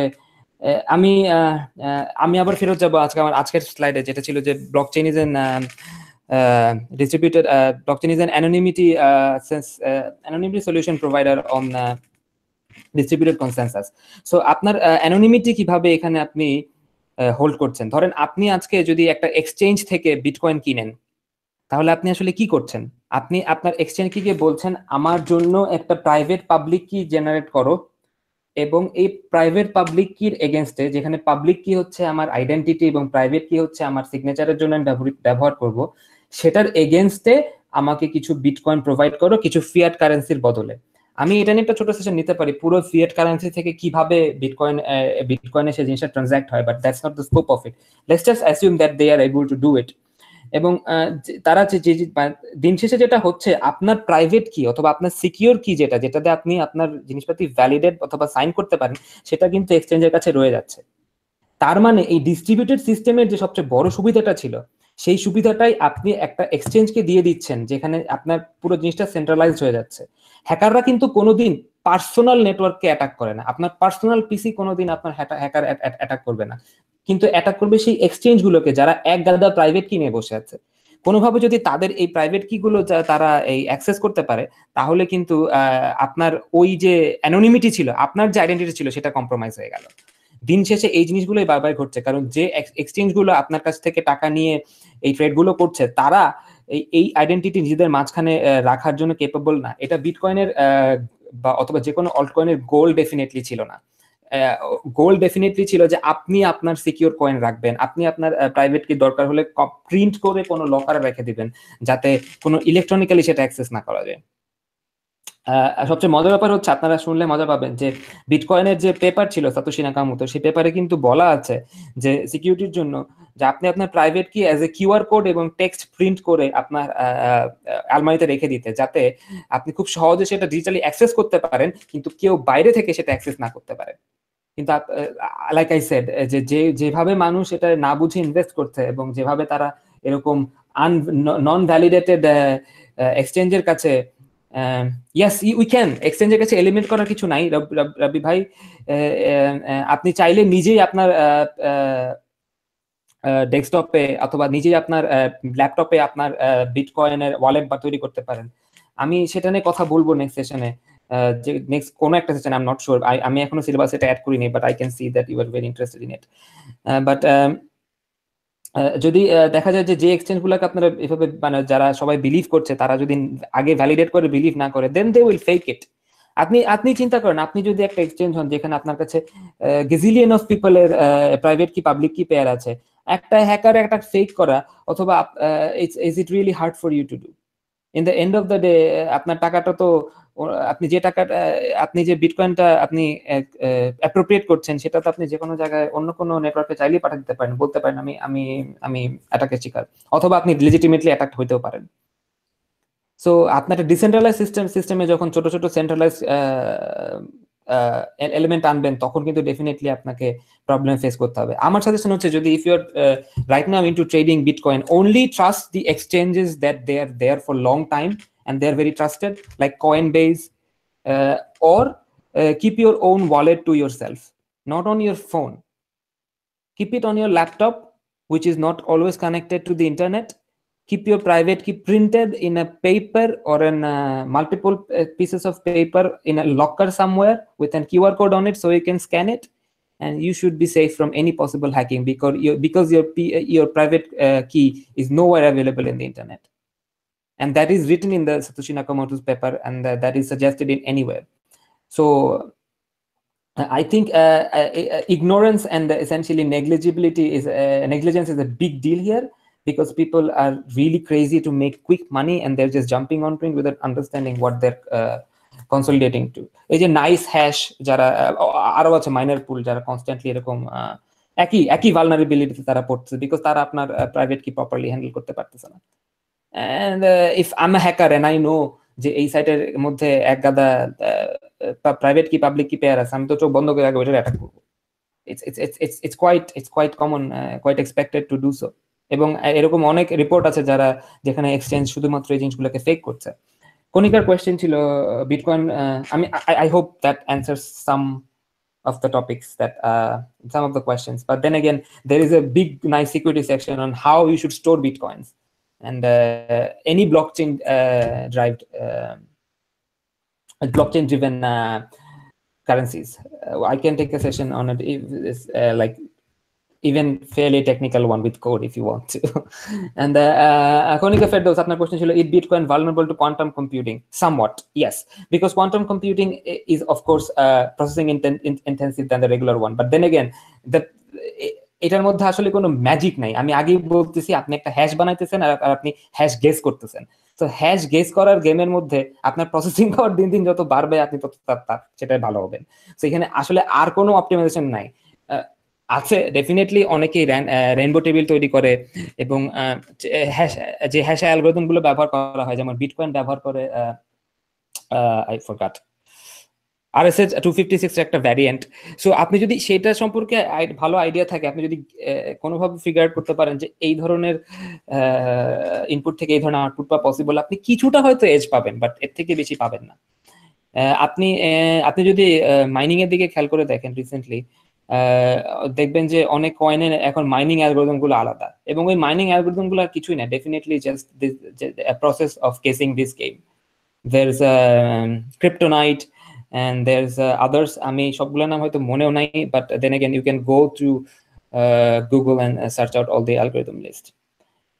ডিমান্ড এন্ড সাপ্লাই, রাব্বি ভাই বলতেছিলেন যে বিটকয়েন সম্ভবত তুসিনের কোয়েশ্চেনে বিটকয়েনের ভ্যালু বা মূল্য এখন কমতে শুরু করেছে, কেন মূল্য বাড়ে এবং কমে, এই জিনিসটা এগেইনস্ট আপনার কোয়েশ্চেন ছিল যে it's a demand and supply. You are very right, it's a demand and supply question, but then again এখানে ডিমান্ডটা কিসের এবং সাপ্লাইটা কিসের এটা আপনাকে বুঝতে হবে। আমি যেহেতু কোয়েশ্চেনটা আশরাফ ভাই করেই ফেলছেন এবং আমি মাঝখানে কথাটা বলেও ফেলছি, আমি একটু ছোটভাবে বলে করে দিই। সেটা হচ্ছে যে আপনার ডলারের এগেনস্টে বা টাকার এগেনস্টে যখন আপনি বিটকয়েন কিনেন, সেটা আসলে এটাকে বলা হয় মিডিয়েশন কারেন্সি। এর মানে হচ্ছে যে ধরেন আমি আশরাফ ভাইকে 10 টাকা দিব, আমি ডিসাইড করলাম আশরাফ ভাইকে 10 টাকা দেওয়ার বদলে আমি আশরাফ ভাইকে 10 টাকার বিটকয়েন ইকুইভ্যালেন্ট দিব। এর কারণ হচ্ছে বিটকয়েনের ট্রানজাকশন ফি কম। ধরে নিলাম ফিজিক্যালি 10 টাকা দিতে হলে আমাকে ওনাকে যে ট্রানজাকশনটা আপনাকে ফিটা আমাকে দিতে হতো সেটা অনেক বেশি, তো আমি বিটকয়েন চুজ করলাম। তো এখন আমার এই 10 টাকা ইকুইভ্যালেন্ট বিটকয়েন আশরাফ ভাইকে ট্রান্সফার করার জন্য বিটকয়েন চ্যানেলের কিছু একটা অ্যামাউন্ট অফ বিটকয়েন কিন্তু বিজি থাকবে একটা সার্টেন অ্যামাউন্ট অফ টাইম। এই যে মিডিয়েশন, এই যে ডিমান্ডটা তৈরি করলাম আমি একটা বিটকয়েন ব্যবহার করার এই অ্যাজ এ মিডিয়েশন কারেন্সি, এই জিনিসটা ড্রাইভ করে বিটকয়েনের ভ্যালুর উপর। সো যত বেশি ডিমান্ড আছে, it is just one of the single factors because there R multiple factors. So this is one of the biggest one. So এই যে টাকা ট্রান্সফার করার যে ডিমান্ডটা, এই ডিমান্ডটা এসেনশিয়ালি এবং এই মিডিয়েশন কারেন্সি যে ডিমান্ডটা, যত ডিমান্ড বাড়বে definitely you know the price will go up, and যখন ডিমান্ড কমবে the price will go down. So Rabi bhai আপনি actually you are very right, it's the demand and supply, but you have to be very cautious about what demand and what supply. I can also talk about it if you guys want, যে essentially কিভাবে বিটকয়েনের value বাড়ে কমে এবং কে এই market cap হিসাব করে, but that's of course not the scope of today. এখানে আরো একজন অলরেডি বলছেন যে নুরুজ্জামান ভাই বলছিলেন যে 5 মিনিটের ব্রেক নেওয়া যায় কিনা, মাথা মুথা গরম হয়ে গেছে। I think we should stop. আমি মোটামুটি প্রায় 40-50 মিনিটের মতো কথা বলে ফেলছি এবং আমার আজকের টার্গেট ছিল দুইটা, যেটা আমি অলরেডি অ্যাচিভ করে ফেলছি। সেটা হচ্ছে প্রুফ অফ কনসেপ্ট এবং ডিস্ট্রিবিউটেড কনসেনসাস নিয়ে কথা বলা। এবং আপনাদের যদি ওই দুইটা টপিক নিয়ে কোনো কোয়েশ্চেন থাকে তাহলে আমাকে জিজ্ঞেস করতে পারেন, আর otherwise I will finish and I will late Ashraf ভাই have the next hours, and because everybody needs to sleep too. And yeah, I think that's a good decision. And next আমরা কথা বলবো, আগে বলেছি bitcoin blockchain verification, block verification এবং অন্যান্য যেসব question থাকে। আমি আর বেসিক্যালি হয়তো দুইটা সেশন লাগবে পুরো জিনিসটা কমপ্লিট করতে। Manages private keys. If the private key is called passphrase, no, private key is not passphrase, bhaiya. Yes, we also need to know Bitcoin prices. Okay, what is the difference between proof of work and proof of stake? Oh, Konika, thanks for actually looking at the slides. Proof of work হচ্ছে essentially একটা ব্লকচেইনের validity, sorry, একটা ব্লকচেইনের ওই যে বললাম যে ফুল অ্যালগরিদমটা আপনি একটা norms থেকে সবচেয়ে ছোট হ্যাশটা জেনারেট করবেন। এখানে প্রুফ অফ ওয়ার্ক হচ্ছে আপনি এটার এগেইনস্টে কাজ করেছেন, আর প্রুফ অফ স্টেক হচ্ছে এক্স্যাক্টলি দি অপোজিট। আপনি যদি এই একই জিনিসটা অন্য কাউকে দিয়ে করান এবং আপনি বিশ্বাস করেন যে তারা আপনাকে ছোট একটা অ্যামাউন্ট অফ কাজ জেনারেট করে দেবে, দেন you are not doing a proof of work, you are going for a proof of stake. আমি আপনাকে প্রুফ অফ স্টেকের একটা সুন্দর এক্সাম্পল নেক্সট সেশনে দেখাবো, আমি এটা নোট করে রাখলাম। Nice question, thank you so much. So thank you everybody and thanks for all the questions. Ami jani it's very confusing, it has been very confusing even for me, but I will try my best to explain more and more with time. So please welcome Ashraf bhai, he's our next session conductor, and I'll leave it to Mahedee bhai. Okay, thank you Prateek. Ashraf bhai শুনতে পাচ্ছেন? হ্যাঁ, শুনতে পাচ্ছি। Thank you স্বাগত এবং মেহেদি। So একদিকে ভালো হলো মেহেদীর স্বাগতের অনেক ভারী ভারী টেকনোলজি আলোচনা পরে আমি একটু লঘু আলোচনা করতে পারি। সো আমি বেসিক্যালি নরমালি আড্ডা স্টাইলে কথা বলতে পছন্দ করি, খুব বেশি টেকনিক্যাল বিষয় আলোচনা করার ডিফারেন্ট স্কোপ আছে, কিন্তু কমিউনিটি পার্সনদের সাথে কানেক্টেড হওয়াটা, কমিউনিটি পিপলদের সাথে কানেক্ট হওয়াটা it's quite fun for me. So আজকে আমি মূলত কথা বলবো 10x প্রোগ্রামার নিয়ে। আপনারা কি আমার স্ক্রিন দেখতে পাচ্ছেন? না, আচ্ছা দাঁড়ান, আমি স্ক্রিন শেয়ার অফ করে দিচ্ছি।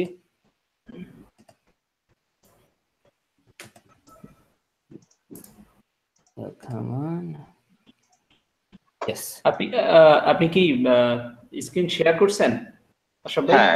হ্যাঁ, স্ক্রিন শেয়ার করেছি। দেখা যাচ্ছে? স্ক্রিনটা দেখা যাচ্ছে না। আমার দুইটা লোকেশন থেকে লগ ইন করা অ্যাকচুয়ালি, মোবাইল এবং ডেস্কটপ। একটা স্ক্রিনে একটা দেখবেন যে আপনি স্ক্রিন শেয়ার করা আছে। কোনটাতে স্ক্রিন শেয়ার করা? আমি একটাকে প্রেজেন্টেড, হ্যাঁ বুঝতে পারছি। ঠিক আছে, এবার দেখা যাচ্ছে, কিন্তু আপনি হচ্ছে যে ইয়েটা বন্ধ করে দেন, হ্যাংআউটের যে পেজটা আছে ওইটারে বন্ধ করে দেন। হ্যাঁ দেখা যাচ্ছে এবার? হ্যাঁ, ওকে ফাইন। হ্যাংআউটের উইন্ডোটা সরাই দেন, কারণ রিকার্সিভ, ট্র্যাডিশনাল রিকার্সিভ প্রবলেম। হ্যাঁ, আরেকটা কাজ করতে পারেন, আপনি চাইলে ওই যদি আপনি পাওয়ার পয়েন্টই দেখান তাহলে একদম বলে দিতে পারেন যে আমার শুধু পাওয়ার পয়েন্টটাই ফোকাস করেন। But now it works. এখন দেখা যাচ্ছে তাই না? হ্যাঁ, এখন দেখা যাচ্ছে। আপনি হচ্ছে যে ইউটিউবের চ্যাট উইন্ডোটা সবার শেষে ওপেন করেন, কারণ আপনার প্রেজেন্টেশনে দেওয়ার পরে কোশ্চেন দেখেন, নাহলে হচ্ছে যে আমি অ্যাকচুয়ালি দুইটাই একসাথে করেছি, দুইটা পাশাপাশি আছে। আমার মনে হয় এটা একটা ভালো জিনিস, কারণ লাইভ একটা রিপোর্ট দেখা যায়। I think it's a good thing. Okay, no problem. আচ্ছা, বেসিক্যালি 10x প্রোগ্রামার এই জিনিসটা নিয়ে অনেকদিন ধরে অনেক কথা হচ্ছে। তো এটা নিয়ে আসলে সহজ ভাষায় শুধু 10x প্রোগ্রামারের কথা শুনলে মনে হয় যে নিশ্চয়ই প্রোগ্রামারের বেতন 10 গুণ, অথবা প্রোগ্রামার হয়তো মানে এক লাইনের জায়গায় 10 লাইন কোড লেখে, এরকম একটা ধারণা। তো এটা নিয়ে টেকনিক্যাল কমিউনিটি, ডেভেলপার কমিউনিটিতে অনেক আলোচনা হচ্ছে। ইভেন আমরা কর্পোরেট অনেক বড় বড় কনফারেন্স বা বোর্ড মিটিং এও যখন থাকি তখন এই আলোচনাগুলো আসতেছে। কেউ একজন সম্ভবত মুট করলে ভালো হয়, কোন একজনের ইকো হচ্ছে সামনে। ওকে, অল গুড নাও। তো 10x প্রোগ্রামারের এই জিনিসটা মানে অরিজিনালি ঠিক কোথা থেকে এটা শুরু হয়েছে বা কে এটা কয়েন করেছে, এটা পুরোপুরি স্পেসিফিক কোনো ডকুমেন্টেশন নাই। তবে অনেকে এটা সন্দেহ পোষণ করছে এটা আসলে সত্যি কি মিথ্যা, কতটুকু বাস্তব। আমি আজকে এজেন্ডা দিয়ে শুরু করি। বেসিক্যালি আমি 10x প্রোগ্রামারের ধারণা, প্রচলিত ধারণা, বর্তমান ধারণাগুলো একটু অ্যানালাইসিস করার চেষ্টা করব, তারপরে আর একটু গভীরভাবে অ্যানালাইসিস করব। Feel free to ask any question, all of you.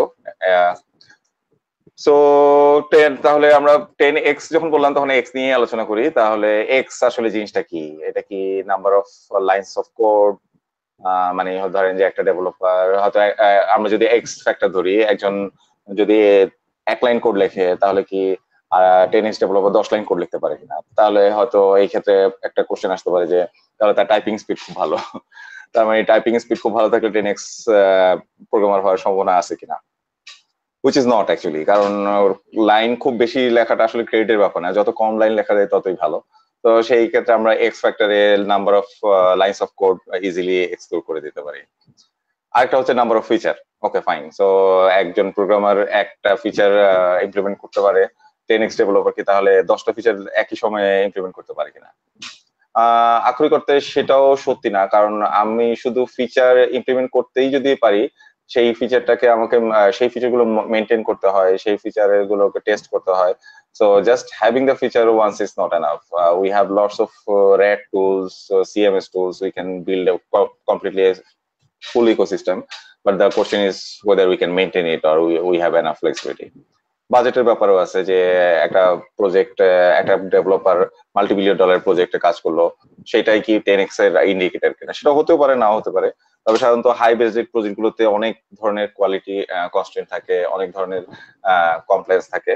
তো সেই ক্ষেত্রে 10x ডেভেলপার বড় বাজেটের প্রজেক্টে থাকলে আমরা বলতেও পারি, নাও বলতে পারি। তাহলে আর একটু ভালোভাবে চিন্তা করি, এখন আমরা যেই যুগটায় আছি, এখন আমরা সবাই ওই স্লাইড শোটা অন করবেন। স্লাইড শো অন করা আছে, আপনারা কি দেখতে পাচ্ছেন?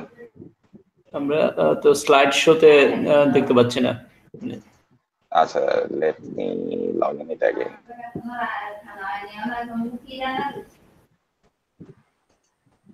আপনার স্লাইডটা দেখতে পাচ্ছি, কিন্তু স্লাইড শোতে না, ওটা পাওয়ার পয়েন্টে স্লাইড শোতে না।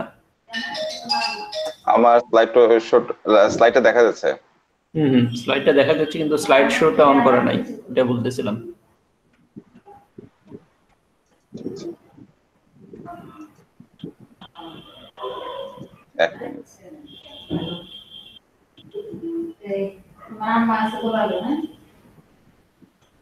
এখন কি দেখা যাচ্ছে?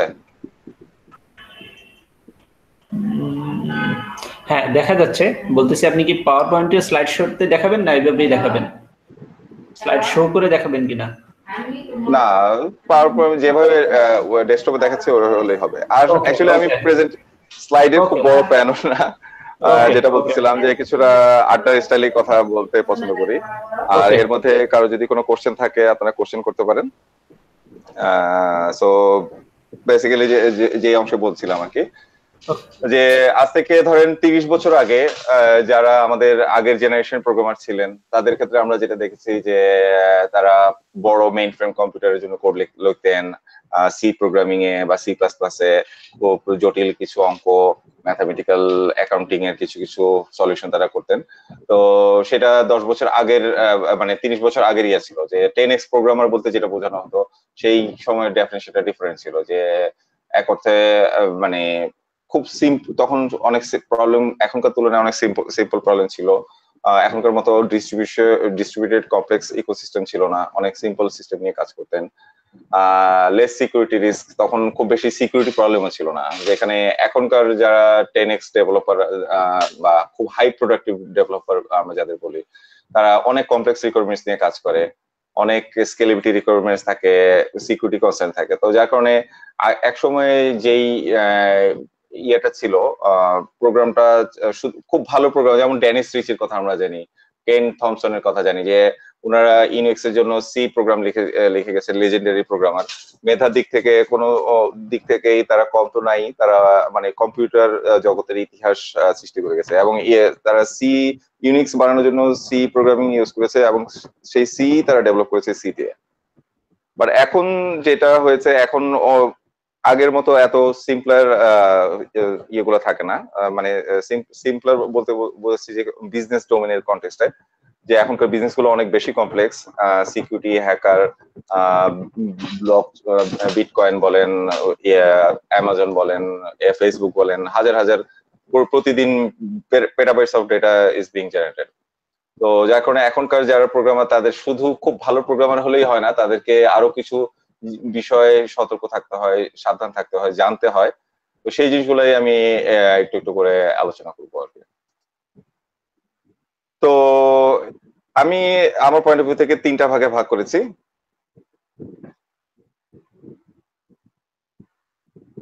আমি একটু কোশ্চেনটা দেখিনি। হ্যাঁ, মনে হয় যে স্লাইডটা ফুল স্ক্রিন করে দিলে সবার জন্য সুবিধা হয়। তাহলে আমি কোশ্চেন স্ক্রিনটা দেখতে পারবো না, কিন্তু আমি আরেকটু স্ক্রিনটা বড় করে দিচ্ছি কোশ্চেনটা আপনাদের সুবিধার জন্য। হয়তো আমরা বলে দিলাম, কেউ কোনো কোশ্চেন আসলে আমরা বলে দিলাম। আচ্ছা, ঠিক আছে, ওকে।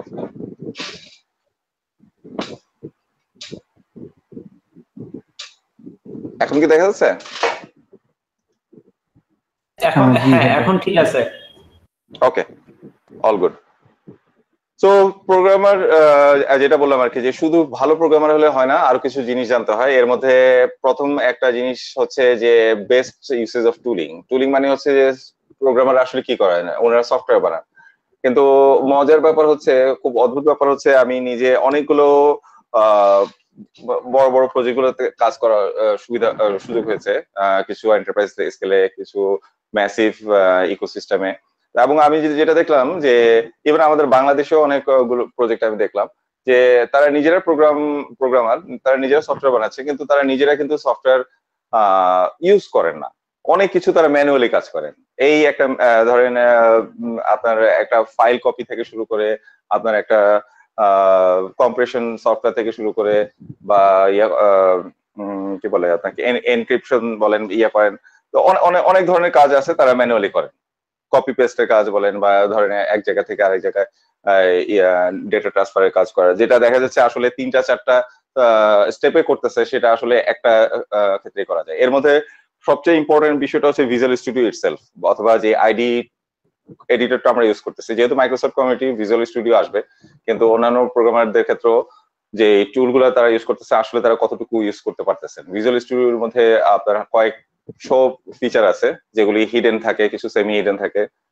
এরপরে আপনার থাকে ইউটিলিটিস, অনলাইন সার্ভিসেস, অনেক ধরনের ইউটিলিটি আছে। আরেকটা হচ্ছে আপনার বেসিক্যালি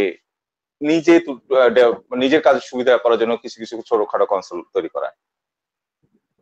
তো এখানে আমি জাস্ট কিছু এই স্ক্রিনে হয়তো দেখবেন যে আমার নিজের কিছু টুলের লিস্ট মেনটেন করে তার একটা ছোট স্ন্যাপ দেখানোর চেষ্টা করেছি। এখানে আপনার data sequel data compare, sequel schema compare, ants performance profiler, link pad, Italy, secure server management studio, visual studio, light switch, no SQL store. তো যেমন ধরেন সিকিউএল এর এক্সাম্পলটাই বলি, যে আমরা যখন database driven relational database driven কাজ করি, তখন দেখা যাচ্ছে যে অনেক ক্ষেত্রে কোড দিয়ে বা ম্যানুয়ালি চেক করে করে আমরা দেখতেছি যে আমার প্রোডাকশন সার্ভার, স্টেজিং সার্ভারে কতটুকু ডিফারেন্স আছে, এবং অনেক ক্ষেত্রে অনেকেই কম্পেয়ারটা করেন না, এবং ডেভেলপমেন্টের পরে এই ইস্যুগুলো দেখা যাচ্ছে। দেয়ার হান্ড্রেডস।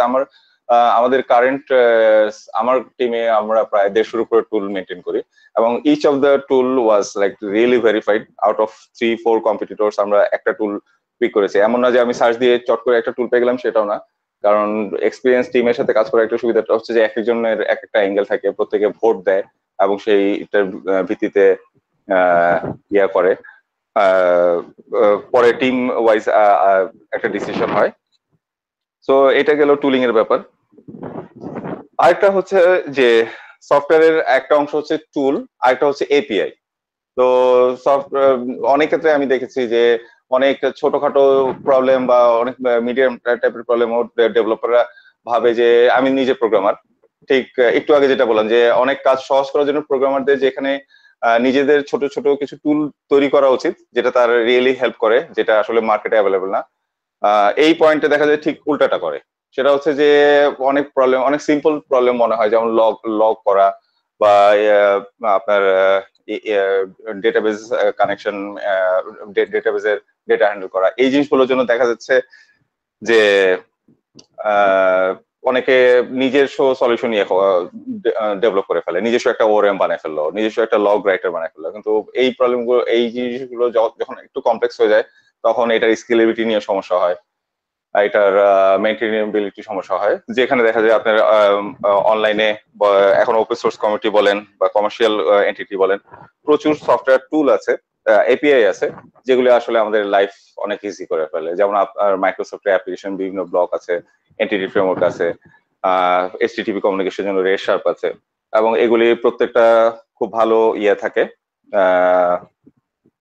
ভালো কোড বেস থাকে, ভালো ডেভেলপার কমিউনিটি কন্ট্রিবিউট করে, রিলেটিভলি স্টেবল কোড। আমার কথা কি শোনা যাচ্ছে? হ্যাঁ, শোনা যাচ্ছে। আচ্ছা, ঠিক আছে। এর মধ্যে কোনো কোশ্চেন থাকলে আপনারা বলতে পারেন।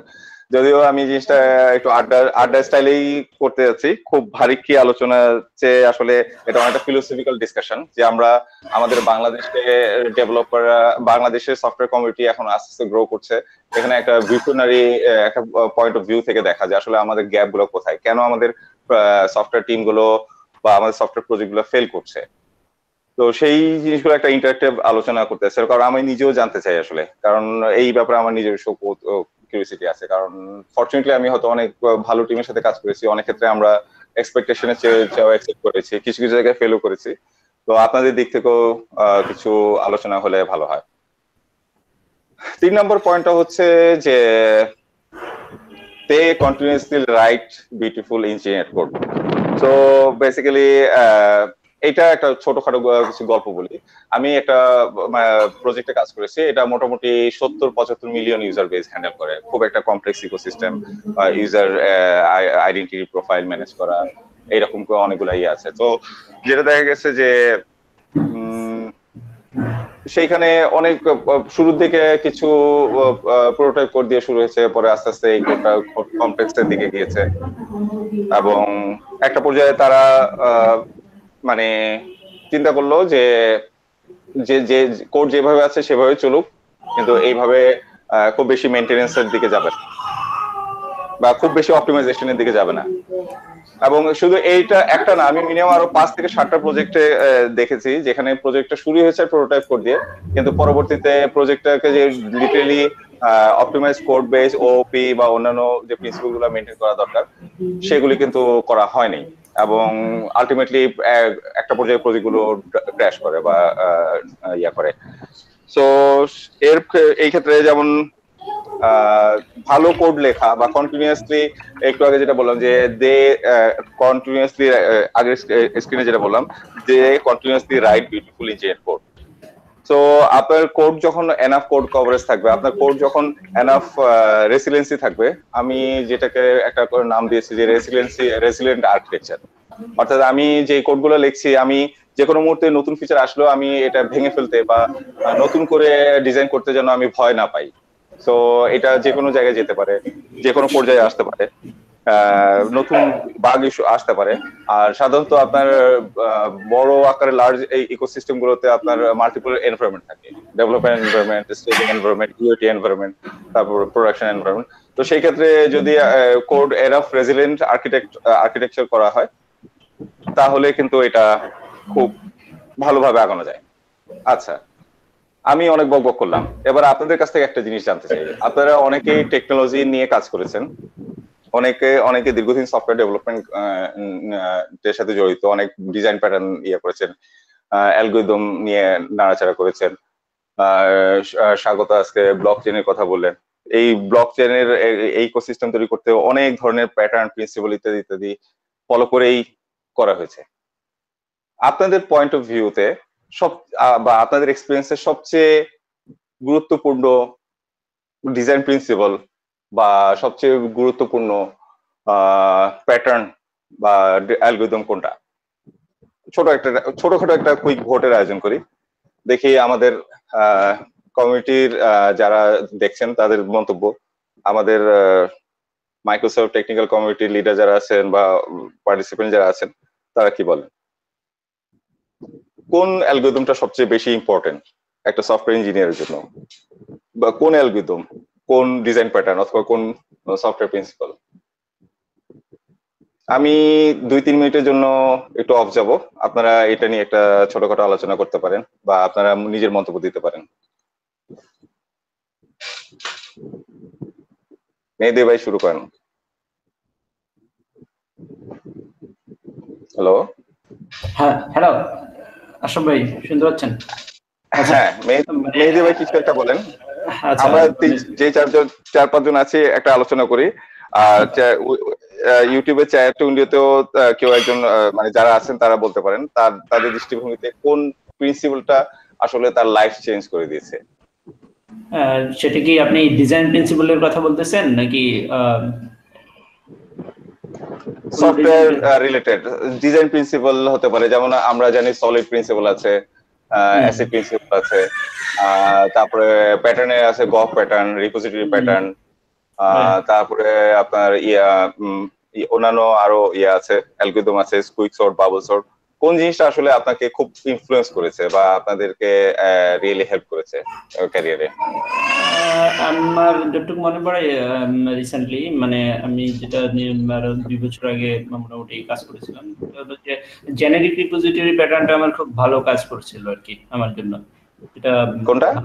জেনারিক রিপোজিটরি প্যাটার্নটা, সেটা আমাদের খুব ভালো হেল্প করছিল, বিকজ আমার অনেক কোড কমাই দিছিল। এবং হচ্ছে যে ওই ক্লাসটা যদি আমি আসলে সিগনিফিকেন্টলি যদি খুব ভালো হয়, মানে পারফেক্টলি হয়, আমি যদি মনে করি যে ওটাতে কোনো এরর নাই, দ্যাট মিন্স হচ্ছে যে আমার অ্যাটলিস্ট কোড অপারেশনে কখনো এরর হয় না, ঠিক আছে, কোনো বাগ হবে না। সেটা আমার কাছে পারফেক্ট মনে হয়েছে। এছাড়াও অনেক আছে, ইন টাইম মনে পড়তেছে না, আমি চিন্তা করতে থাকি।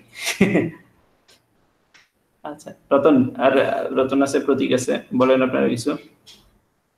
আমার কাছে সবচেয়ে ভালো মানে বলবো যে পরিবর্তন এসেছে সলিডে প্রথমটা সিঙ্গেল রেসপন্সিবল প্রিন্সিপাল, যেটা আসলে আমি ওইটা ফলো করতে গিয়ে আসলে অনেক কিছু শিখতে পেরেছি। এখনো যে সবসময় কোড করার সময় সবসময় এটাই মাথায় থাকে যে অবশ্যই যাতে একটা সিঙ্গেল রেসপন্সিবল থাকে। কারণ এটা সলভ করতে গেলে অনেকে বলে যে এটা যদি শুধু মেনটেন করা যায় তাহলে বাকিগুলো অলরেডি মেনটেন হয়ে যাবে। এবং ভেরি গুড পয়েন্ট। আচ্ছা, এখন আরো কিছু কোশ্চেন আসছে, সেখানে হচ্ছে যে OCO single tone design pattern, আরেকজনের বলতেছে সিকিউআরএস pattern, solid solid maximum solid এর কথা বলছে, সলিডে জর্জাকার। হ্যাঁ সলিড জর্জাকার, রাইট। তারপরে বলা হচ্ছে visitor pattern, object oriented programming এর কথা বলা হচ্ছে, সলিড এর কথা বলা হচ্ছে, সলিড আসলে ম্যাক্সিমাম বলতেছে আর কি। আরেকটা প্যাটার্ন আমার কাছে খুব ভালো লেগেছে, যেটা হচ্ছে টিডিডি, টেস্ট ড্রিভেন ডেভেলপমেন্ট। এটাও ভালো একটা প্র্যাকটিস। তবে টেস্ট ড্রাইভেন ডেভেলপমেন্ট নিয়ে আমি দুইটা প্যাটার্ন নিয়ে আমি বেশ ঝগড়াঝাটি করি। এর মধ্যে টেস্ট ড্রাইভেন ডেভেলপমেন্ট একটা। টেস্ট ড্রাইভেন ডেভেলপমেন্ট অ্যাকচুয়ালি আমি নিজে পার্সোনাল ফ্যান এবং পার্সোনালি অনেক ক্ষেত্রে ইউজ করি, কিন্তু টেস্ট ড্রাইভেন টিডিডি একটা বড় প্রবলেম হচ্ছে এ অলওয়েজ আপনাকে ফোর্স করে রেড গ্রিন রিফ্যাক্টর। এখন ওপির কথা যেমন অলরেডি একজন বললেন যে ওপি মানে হচ্ছে অবজেক্ট ওরিয়েন্টেড একটা গ্রাফ আমরা তৈরি করি, একটা complex problem. Domain driven development এটা খুব বেশি অ্যাটাচ। তো সেখানে দেখা যাচ্ছে আমার একটা গ্রাফ বিল্ড করতে গিয়ে আমি যদি ও ডে 1 থেকে প্রথমে যদি রেড দিয়ে শুরু করতে থাকি, তাহলে আমার মনে হয় দিনের 90% রেড কভার করতে যাবে। Whereas I don't have any intention to have any functionality as of now, but rather than I love to have a domain model to establish. এই ক্ষেত্রে টিডিডির সাথে একটা ছোটখাটো একটা ধাক্কা খায়। তো সেই ক্ষেত্রে দেখা যাচ্ছে যে ইনিশিয়াল একটা ডিজাইন যখন আমরা নিয়ে কাজ করি, তখন কিন্তু একটা অবজেক্ট গ্রাফ বিল্ড করতে গেলে যেই পরিমাণ টেস্ট ড্রাইভ করা দরকার সেটা কিন্তু দরকার নাই। কিন্তু যখন আমার এটা একটা লাইন আপে চলে আসে, তখন কিন্তু আমি টেস্ট ড্রাইভেন ডেভেলপমেন্টের দিকে যেতে পারি। থ্যাংক ইউ ভাই আপনার পয়েন্টের জন্য, it's really good mention. MBC pattern, হ্যাঁ এমবিসি প্যাটার্নের জয়গত আছে এবং ডেফিনেটলি এটা আমাদের ডেভেলপমেন্ট লাইফ সাইকেলের ক্ষেত্রে এখন তো মানে প্রতিদিনের ভাত মাছের মতো হয়ে গেছে। সিকিউআরএস এর কথা দুইজন বললেন, এটা খুব ভালো দুইটা মানে একটা প্যাটার্ন। সিকিউআরএস হচ্ছে যে বেসিক্যালি আপনার রেসপন্সিবিলিটি কোয়েরি এবং ডেটা রাইটিং এর রেসপন্সিবিলিটিকে স্প্লিট করে দেয় ইয়াতে, এবং অনেকগুলো কমার্শিয়াল ইয়াতে কমার্শিয়াল অ্যাপ্লিকেশনে বিশেষ করে ফিনান্সিয়াল সেক্টরে এটা খুব ভালো একটা ভূমিকা আছে। আমি কিছু ছোটখাটো গল্প বলি, গল্পগুলো মজা লাগবে। রিসেন্টলি আমি এখন ফিনান্সিয়াল একটা সেক্টরে আছি, তো এখানে জয়েন করার পরে এই সংক্রান্ত অনেক সুপারস্টার কিছু ডেভেলপারের সাথে আলোচনা কথা বলতে মানে হলো আর কি, সুযোগ হলো। তো এর মধ্যে একটা গল্প বলি। সে কিছুদিন আগে একটা হলো যে ওদের ট্রেডিং প্ল্যাটফর্ম আছে। ট্রেডিং প্ল্যাটফর্মটা হচ্ছে যে আপনার এটা একটা online platform, online FX trading যেটা বলে ফরেন এক্সচেঞ্জ ট্রেডিং থেকে শুরু করে অনেক ধরনের ট্রানজাকশন হয়, এবং ওই ট্রানজাকশনের উপর ভিত্তি করে ট্রেড গুলা বা ওই ট্রানজাকশনের ডেটার উপরে ভিত্তি করে ডিসিশন নিয়ে ট্রেডিং গুলো হয়। আগে যেটা ছিল যে অনেক মানুষ এখানে থাকতো, কাগজ কলমে হিসাব নিকাশ করে ট্রেডিং গুলো করতো, কেউ প্রেডিক্ট করতো হ্যাঁ এই জায়গায় ইনভেস্ট করা যাবে, এই জায়গায় ট্রানজাকশন করা যাবে, এইভাবে করা যাবে, মানে ব্যবসাগুলো হতো, ব্যাংকগুলো করতো। এখন যেটা হচ্ছে কম্পিউটার এত দ্রুত প্রসেস করে যে যার কারণে মানুষ আর কুলে উঠতে পারতেছে না, পুরো জিনিসটা কম্পিউটারের দিকে চলে গেছে। এবং এতে যেটা হয়েছে যে আরেক সময় আপনার মাইক্রোসফট গুগলের মতো বড় বড় কোম্পানি গুলো খুব বড় বড় ডেভেলপার নেওয়ার জন্য মানে লেগে থাকতো, এখনো আছে, বাট ফিনান্সিয়াল সেক্টরের ওরাও এখন এই কম্পিটিশনে নেমে গেছে, যে ওরাও চাচ্ছে যে some really good developer will be there. এবং এটার পেছনে একটা কারণ আছে। বছর 3 আগে একটা ঘটনা ঘটলো, সেটা হচ্ছে যে একটা প্রোগ্রামার একটা ফিনান্সিয়াল লজিক ইমপ্লিমেন্ট করতে গিয়ে মানে সি এর যে ইকুয়াল সাইনের বদলে নট ইকুয়াল সাইন বসাই দিল। তো এটার ফলাফল হলো ভয়াবহ। ইকুয়াল সাইনের বদলে নট ইকুয়াল হওয়ার কারণে সব গুড ট্রেডিং গুলো ব্যাড ট্রেডিং হয়ে গেল, আর ব্যাড ট্রেডিং গুলো গুড ট্রেডিং হয়ে গেল। এবং জাস্ট ওই জিনিসটা ওরা বুঝে উঠতে 17 মিনিটের মধ্যে প্রায় $28 মিলিয়ন হাওয়া হয়ে গেল, লিটারালি $28 মিলিয়ন। মানে অফকোর্স সফটওয়্যার ডেভেলপমেন্টের অনেকগুলা পাইপলাইন থাকে, লাইফ সাইকেল থাকে, টেস্টিং থাকে, সামহাও এই ভুলটা হয়ে গেল। কিন্তু একটা মানে অপারেটরের জন্য প্রায় $28 মিলিয়ন হওয়া গেল। আপনি একটু সার্চ দিলেও পাবেন ইন্টারনেটে। তো এইরকম বিষয়টা আমাদের মানে আমরা বুঝতে পারি যে আমরা যে কাজগুলো করি, মানে আমাদের যখন আমি প্রোগ্রামিং করতাম বা ইয়ে করতাম, বাবা মা বুঝতো না যে আসলে কি করে সারাদিন কম্পিউটারে, বা এখনো আমাদের অনেক আত্মীয় স্বজনের কাছে মনে হয় যে আরে এটা আর কি কম্পিউটার টাইপ করা, তার কিছু না। কিন্তু this is a serious business, এবং it can change not only our life, it also can directly have a impact on vast majority of people. মানে এখন আগে যেমন শৌখিন কারণে মানুষ কম্পিউটার ইউজ করতো বা ব্যবসায়িক প্রতিষ্ঠানগুলো ইউজ করতো, এখন কিন্তু আপনার হেলথ কেয়ার থেকে শুরু করে সব জায়গায় কম্পিউটার চলে আসছে, প্রত্যেকটা জায়গায় আমাদের লাইফে পার্ট হয়ে গেছে। এবং সেক্ষেত্রে আমরা প্রোগ্রামাররা একটা বড় একটা ভূমিকা পালন করি।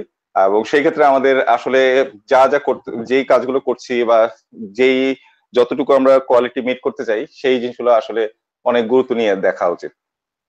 যাই হোক, প্রশ্নে ফিরে যাই। একজন বললেন সিকিউরিটিস এর কথা, এম মডেল ভিউ মডেল। হ্যাঁ, এটাও একটা ভালো একটা প্যাটার্ন। সিলভার লাইট যুগে খুব পপুলার ছিল, এখন স্পাতে সম্ভবত বেশ হয়, বেশ জনপ্রিয় হয়েছে। Large scale application suppose it can handle ইট। মাসনুন ভাই খুব একটা ভালো কোশ্চেন করছে যে কিভাবে লার্জ স্কেল অ্যাপ্লিকেশন ডেভেলপ করা হয়। এটার একটা জিনিস আমি বলতে পারি, সেটা হচ্ছে যে এটার কোনো সিলভার বুলেট নাই। এটার মানে ডিপেন্ড করে what problem you want to solve. Large scale বলতে আপনি যেমন চিন্তা করতে পারেন যে আপনি কি খুব ম্যাসিভ স্কেলে ডেটা প্রসেস করতে চান কিনা, আপনি কি অনেক ম্যাসিভ স্কেলে ইউজার অ্যাক্সেস করতে চান কিনা। যেমন স্বাগত ভাই অ্যামাজনে আছে, অ্যামাজনের একটা এক্সপিরিয়েন্স উনি মানে সবাই জানে যে ওরা যখন ম্যাসিভ অনলাইন রিটেলার, ওদের পেজ লোড মাত্র মানে সম্ভবত 700 বা 800 মিলি সেকেন্ডের কারণে ওদের মানে কয়েক $1 মিলিয়ন লস হয়ে গেছে। তো সেই ক্ষেত্রে পারফরমেন্স একটা বড় ব্যাপার ছিল, স্কেলের ব্যাপার ছিল। এবং এই ক্লাউড কম্পিউটিং এর জনপ্রিয়তার পেছনে কিন্তু বা উদ্ভাবনের মেইন কারণ ছিল কিন্তু অ্যামাজন। ওদের ব্ল্যাক ফ্রাইডেতে দেখা যেত যে সিঙ্গেল ফিউ ডেজ ওরা they make huge millions of dollars, এবং ওই সময় তাদের হাজার হাজার মিলিয়ন কম্পিউটার অ্যালোকেট করা লাগতো এই সেলটা এনশিওর করার জন্য। পরে দেখা যাচ্ছে আমাদের আরেকজন বন্ধু আছে সৈকত, ও অ্যামাজনে আছে, ও এই গল্পটা বলছিল আর কি। তো পরে দেখা যায় সারা বছর এই ব্ল্যাক ফ্রাইডে চলে যাওয়ার পর সারা বছর এই কম্পিউটার গুলো বেকার পড়ে থাকতো। ওরা যদি একটা computer per day few সেন্টও sell করে, তাও they can make lots of money. তো এখানে আসলে ইনোভেশনে চলে আসে, স্কেলেবিলিটির ব্যাপারটা চলে আসে। আমার কিছু এক্সপিরিয়েন্স আমি বলতে পারি। আমি কিছুদিন আগে একটা সিস্টেম ডিজাইন করেছিলাম, যেটা আপনার পার ডে আপনার ফিউ বিলিয়নস অফ ট্রানজাকশন দরকার ছিল, মানে ইউজার অ্যাক্টিভিটি রাইট করা দরকার ছিল। হ্যাডুপ ইনিশিয়ালি শুরু করেছিলাম, মানে চিন্তা করেছিলাম, কিন্তু হ্যাডুপের কিছু লিমিটেশন ছিল। আমার মানে মেইন প্রবলেমটা সলভ করার দরকার ছিল যে আমি literally I can write millions of like storage records concurrently, like near concurrently. তো সেই ক্ষেত্রে যেটা তখন আমরা অ্যাজুর ইউজ করতেছিলাম, তো অ্যাজুরে দেখা গেছে যে একটা সুবিধা ছিল ওদের, এখনো আছে, সেটা হচ্ছে যে পার্টিশন লিমিট দিয়ে দেয়। ওদের নো স্কুল টেবিল স্টোরেজ যেটা আছে, সেই টেবিল স্টোরেজে দেখা যাচ্ছে যে পার পার্টিশন ওরা 5000 ট্রানজাকশন অ্যালাউ করে, আবার পার storage 50,000 something like this. So তখন আমরা যেটা করলাম যে ঠিক আছে, how about having hundreds of storage accounts and making huge making concurrent and informed decision to make it happen. এবং eventually দেখা যাচ্ছে আমরা এই প্রজেক্টটাতে সাকসেসফুল হয়েছিলাম। আরেকটা স্কেলেবিলিটি প্রবলেম ফিক্স আমরা করেছিলাম, সেটা হচ্ছে যে আমরা একটা সিস্টেমে কাজ করছিলাম যেখানে মানে ওথ কনজিউমার ছিল। একটা ওথ কনজিউমারের আন্ডারে আপনার মিলিয়নস অফ টোকেন জেনারেট হচ্ছে, মানে যেটা খুব পপুলার কনজিউমার তার আন্ডারে মিলিয়ন টোকেন জেনারেট হচ্ছে। তাহলে এখন সেই প্রবলেমটা কিভাবে সলভ করা যায়? কারণ দেখা যাচ্ছে যখন ওথ কনজিউমার কোনো ডাটা আপডেট হচ্ছিল এবং ওথ কনজিউমার সামহাও টোকেন গুলোর সাথে কানেক্টেড ছিল লেগেসি সিস্টেম, তো তখন এখন আমি এটাকে ইনভ্যালিড করবো কিভাবে? কারণ যখন আমি ওথ কনজিউমারকে আপডেট করছি, তখন বাকি টোকেন গুলোকে কিন্তু ইনভ্যালিড করতে হবে। তো এই জিনিসটা কিভাবে করা যায়? তো তখন আমি চিন্তা করলাম যে ওকে ফাইন, যেহেতু এটার সাথে একটা কানেক্টেড আছে, তাহলে আমি একটা কাজ করি, L1 বা L2 লেভেলের একটা ক্যাশের মধ্যে আমি একটা ভার্সনিং মেনটেন করি, এবং যখন এই টোকেন গুলো ক্যাশ জেনারেট হবে তখন সে ভার্সনিংটাকে প্রিফিক্স হিসেবে রেখে দেবে। তো যখন এই টোকেন মানে কনজিউমার আপডেট হচ্ছে তখন ভার্সন আপডেট করে দিচ্ছি ওই লোকাল ক্যাশে। সো যখন ভার্সন আপডেট হয়ে যাচ্ছে তখন তো অটোমেটিক্যালি আপনার বাকি টোকেন গুলো দেখবে যে নতুন ভার্সন, তার মানে আগের যে ডাটাগুলো, আগের যে ক্যাশগুলো সেগুলো অবসলিউট হয়ে যাবে, নতুন ভার্সন তৈরি হবে, ডাটাগুলো রিফ্রেশ হয়ে যাবে। তো এই প্রবলেমটা যেটা আইডিয়ালি 8 থেকে 10 মিনিট সময় লাগতো, ওটা 300 মিলি সেকেন্ডেরও কম ইয়ের মধ্যে আমরা নিয়ে আসছিলাম প্রসেসিং টাইম। এইরকম আরেকটা সলিউশন। সো স্কেলেবিলিটি আসলে কোনো গ্লোবাল কোনো ফর্মুলা নেই যে how you solve it. Of course there R few common practice, আপনার ক্লাউড পাস, গো হরিজন্টাল, নো স্কুয়েল, গো হরিজন্টাল, এগুলি কিছু কমন প্র্যাকটিস আছে যেটা আমরা মেনটেন করি, কিন্তু তার অর্থ এই না যে সবসময় আমরা নো স্কুলে যাইতেই হবে, এই সিলভার বুলেট সবসময় আমাদেরকে গো হরিজন্টাল ওয়েব ক্লাস্টারে যেতে হবে এমন না। তো আমি এরপরে যদি সুযোগ পাই আপনাদেরকে একটা জিনিস দেখাবো যে একটা লার্জ স্কেল সিস্টেম ডেভেলপ করতে গেলে, কমপ্লেক্স একটা ইকোসিস্টেম, অ্যাপ্লিকেশন ইকোসিস্টেম ডেভেলপ করতে গেলে আমাদের মোটামুটি 25 থেকে 30 ধরনের ডিফারেন্ট স্টোরেজ এবং অ্যাপ্লিকেশন প্ল্যাটফর্মের উপর ডিপেন্ডেন্ট হতে হয়, এবং প্রত্যেকটা প্ল্যাটফর্মে আলাদা আলাদা স্টোরেজ আছে বা স্পেশালিটি আছে।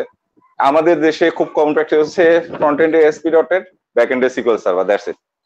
কিন্তু আসলে real world it's different. R technology industry এত ম্যাচিউর হচ্ছে যে প্রতিনিয়ত নতুন নতুন speciality, special problem, special solution আসতেছে। যেমন ধরেন আগে ছিল আপনার SQL সার্ভার, এরপরে আসলো যে কি ভ্যালু পেয়ার, যেটা খুব মানে এক্সট্রিমলি ফাস্ট প্রসেস করবে, কিন্তু এটা সমস্যা হচ্ছে এটা প্রসেসিং কোয়ারি করার ক্যাপাবিলিটি নাই। এখন দেখা যাচ্ছে যে অ্যাজুর প্ল্যাটফর্ম এমন সিকিউর প্ল্যাটফর্ম নিয়ে আসলো যেখানে আসলে কিছুটা কোয়ারিও করা যাবে, এবং ওইটা ম্যাচিউর করতে করতে দেখা যায় সিকিউর এর মতোই এক ধরনের কোয়ারি নিয়ে আসতে পারে। তো একটা হচ্ছে যে এই 10x প্রোগ্রামারদের মতো আপনাকে বেস্ট টুল এবং প্ল্যাটফর্ম গুলো ইউজ করতে হবে। দুই হচ্ছে যে really you have to think in a very কিন way how you can uniquely solve the problem. আমি এখানে একটা ছোট জিনিস কন্ট্রিবিউট করি, since you are talking about Amazon.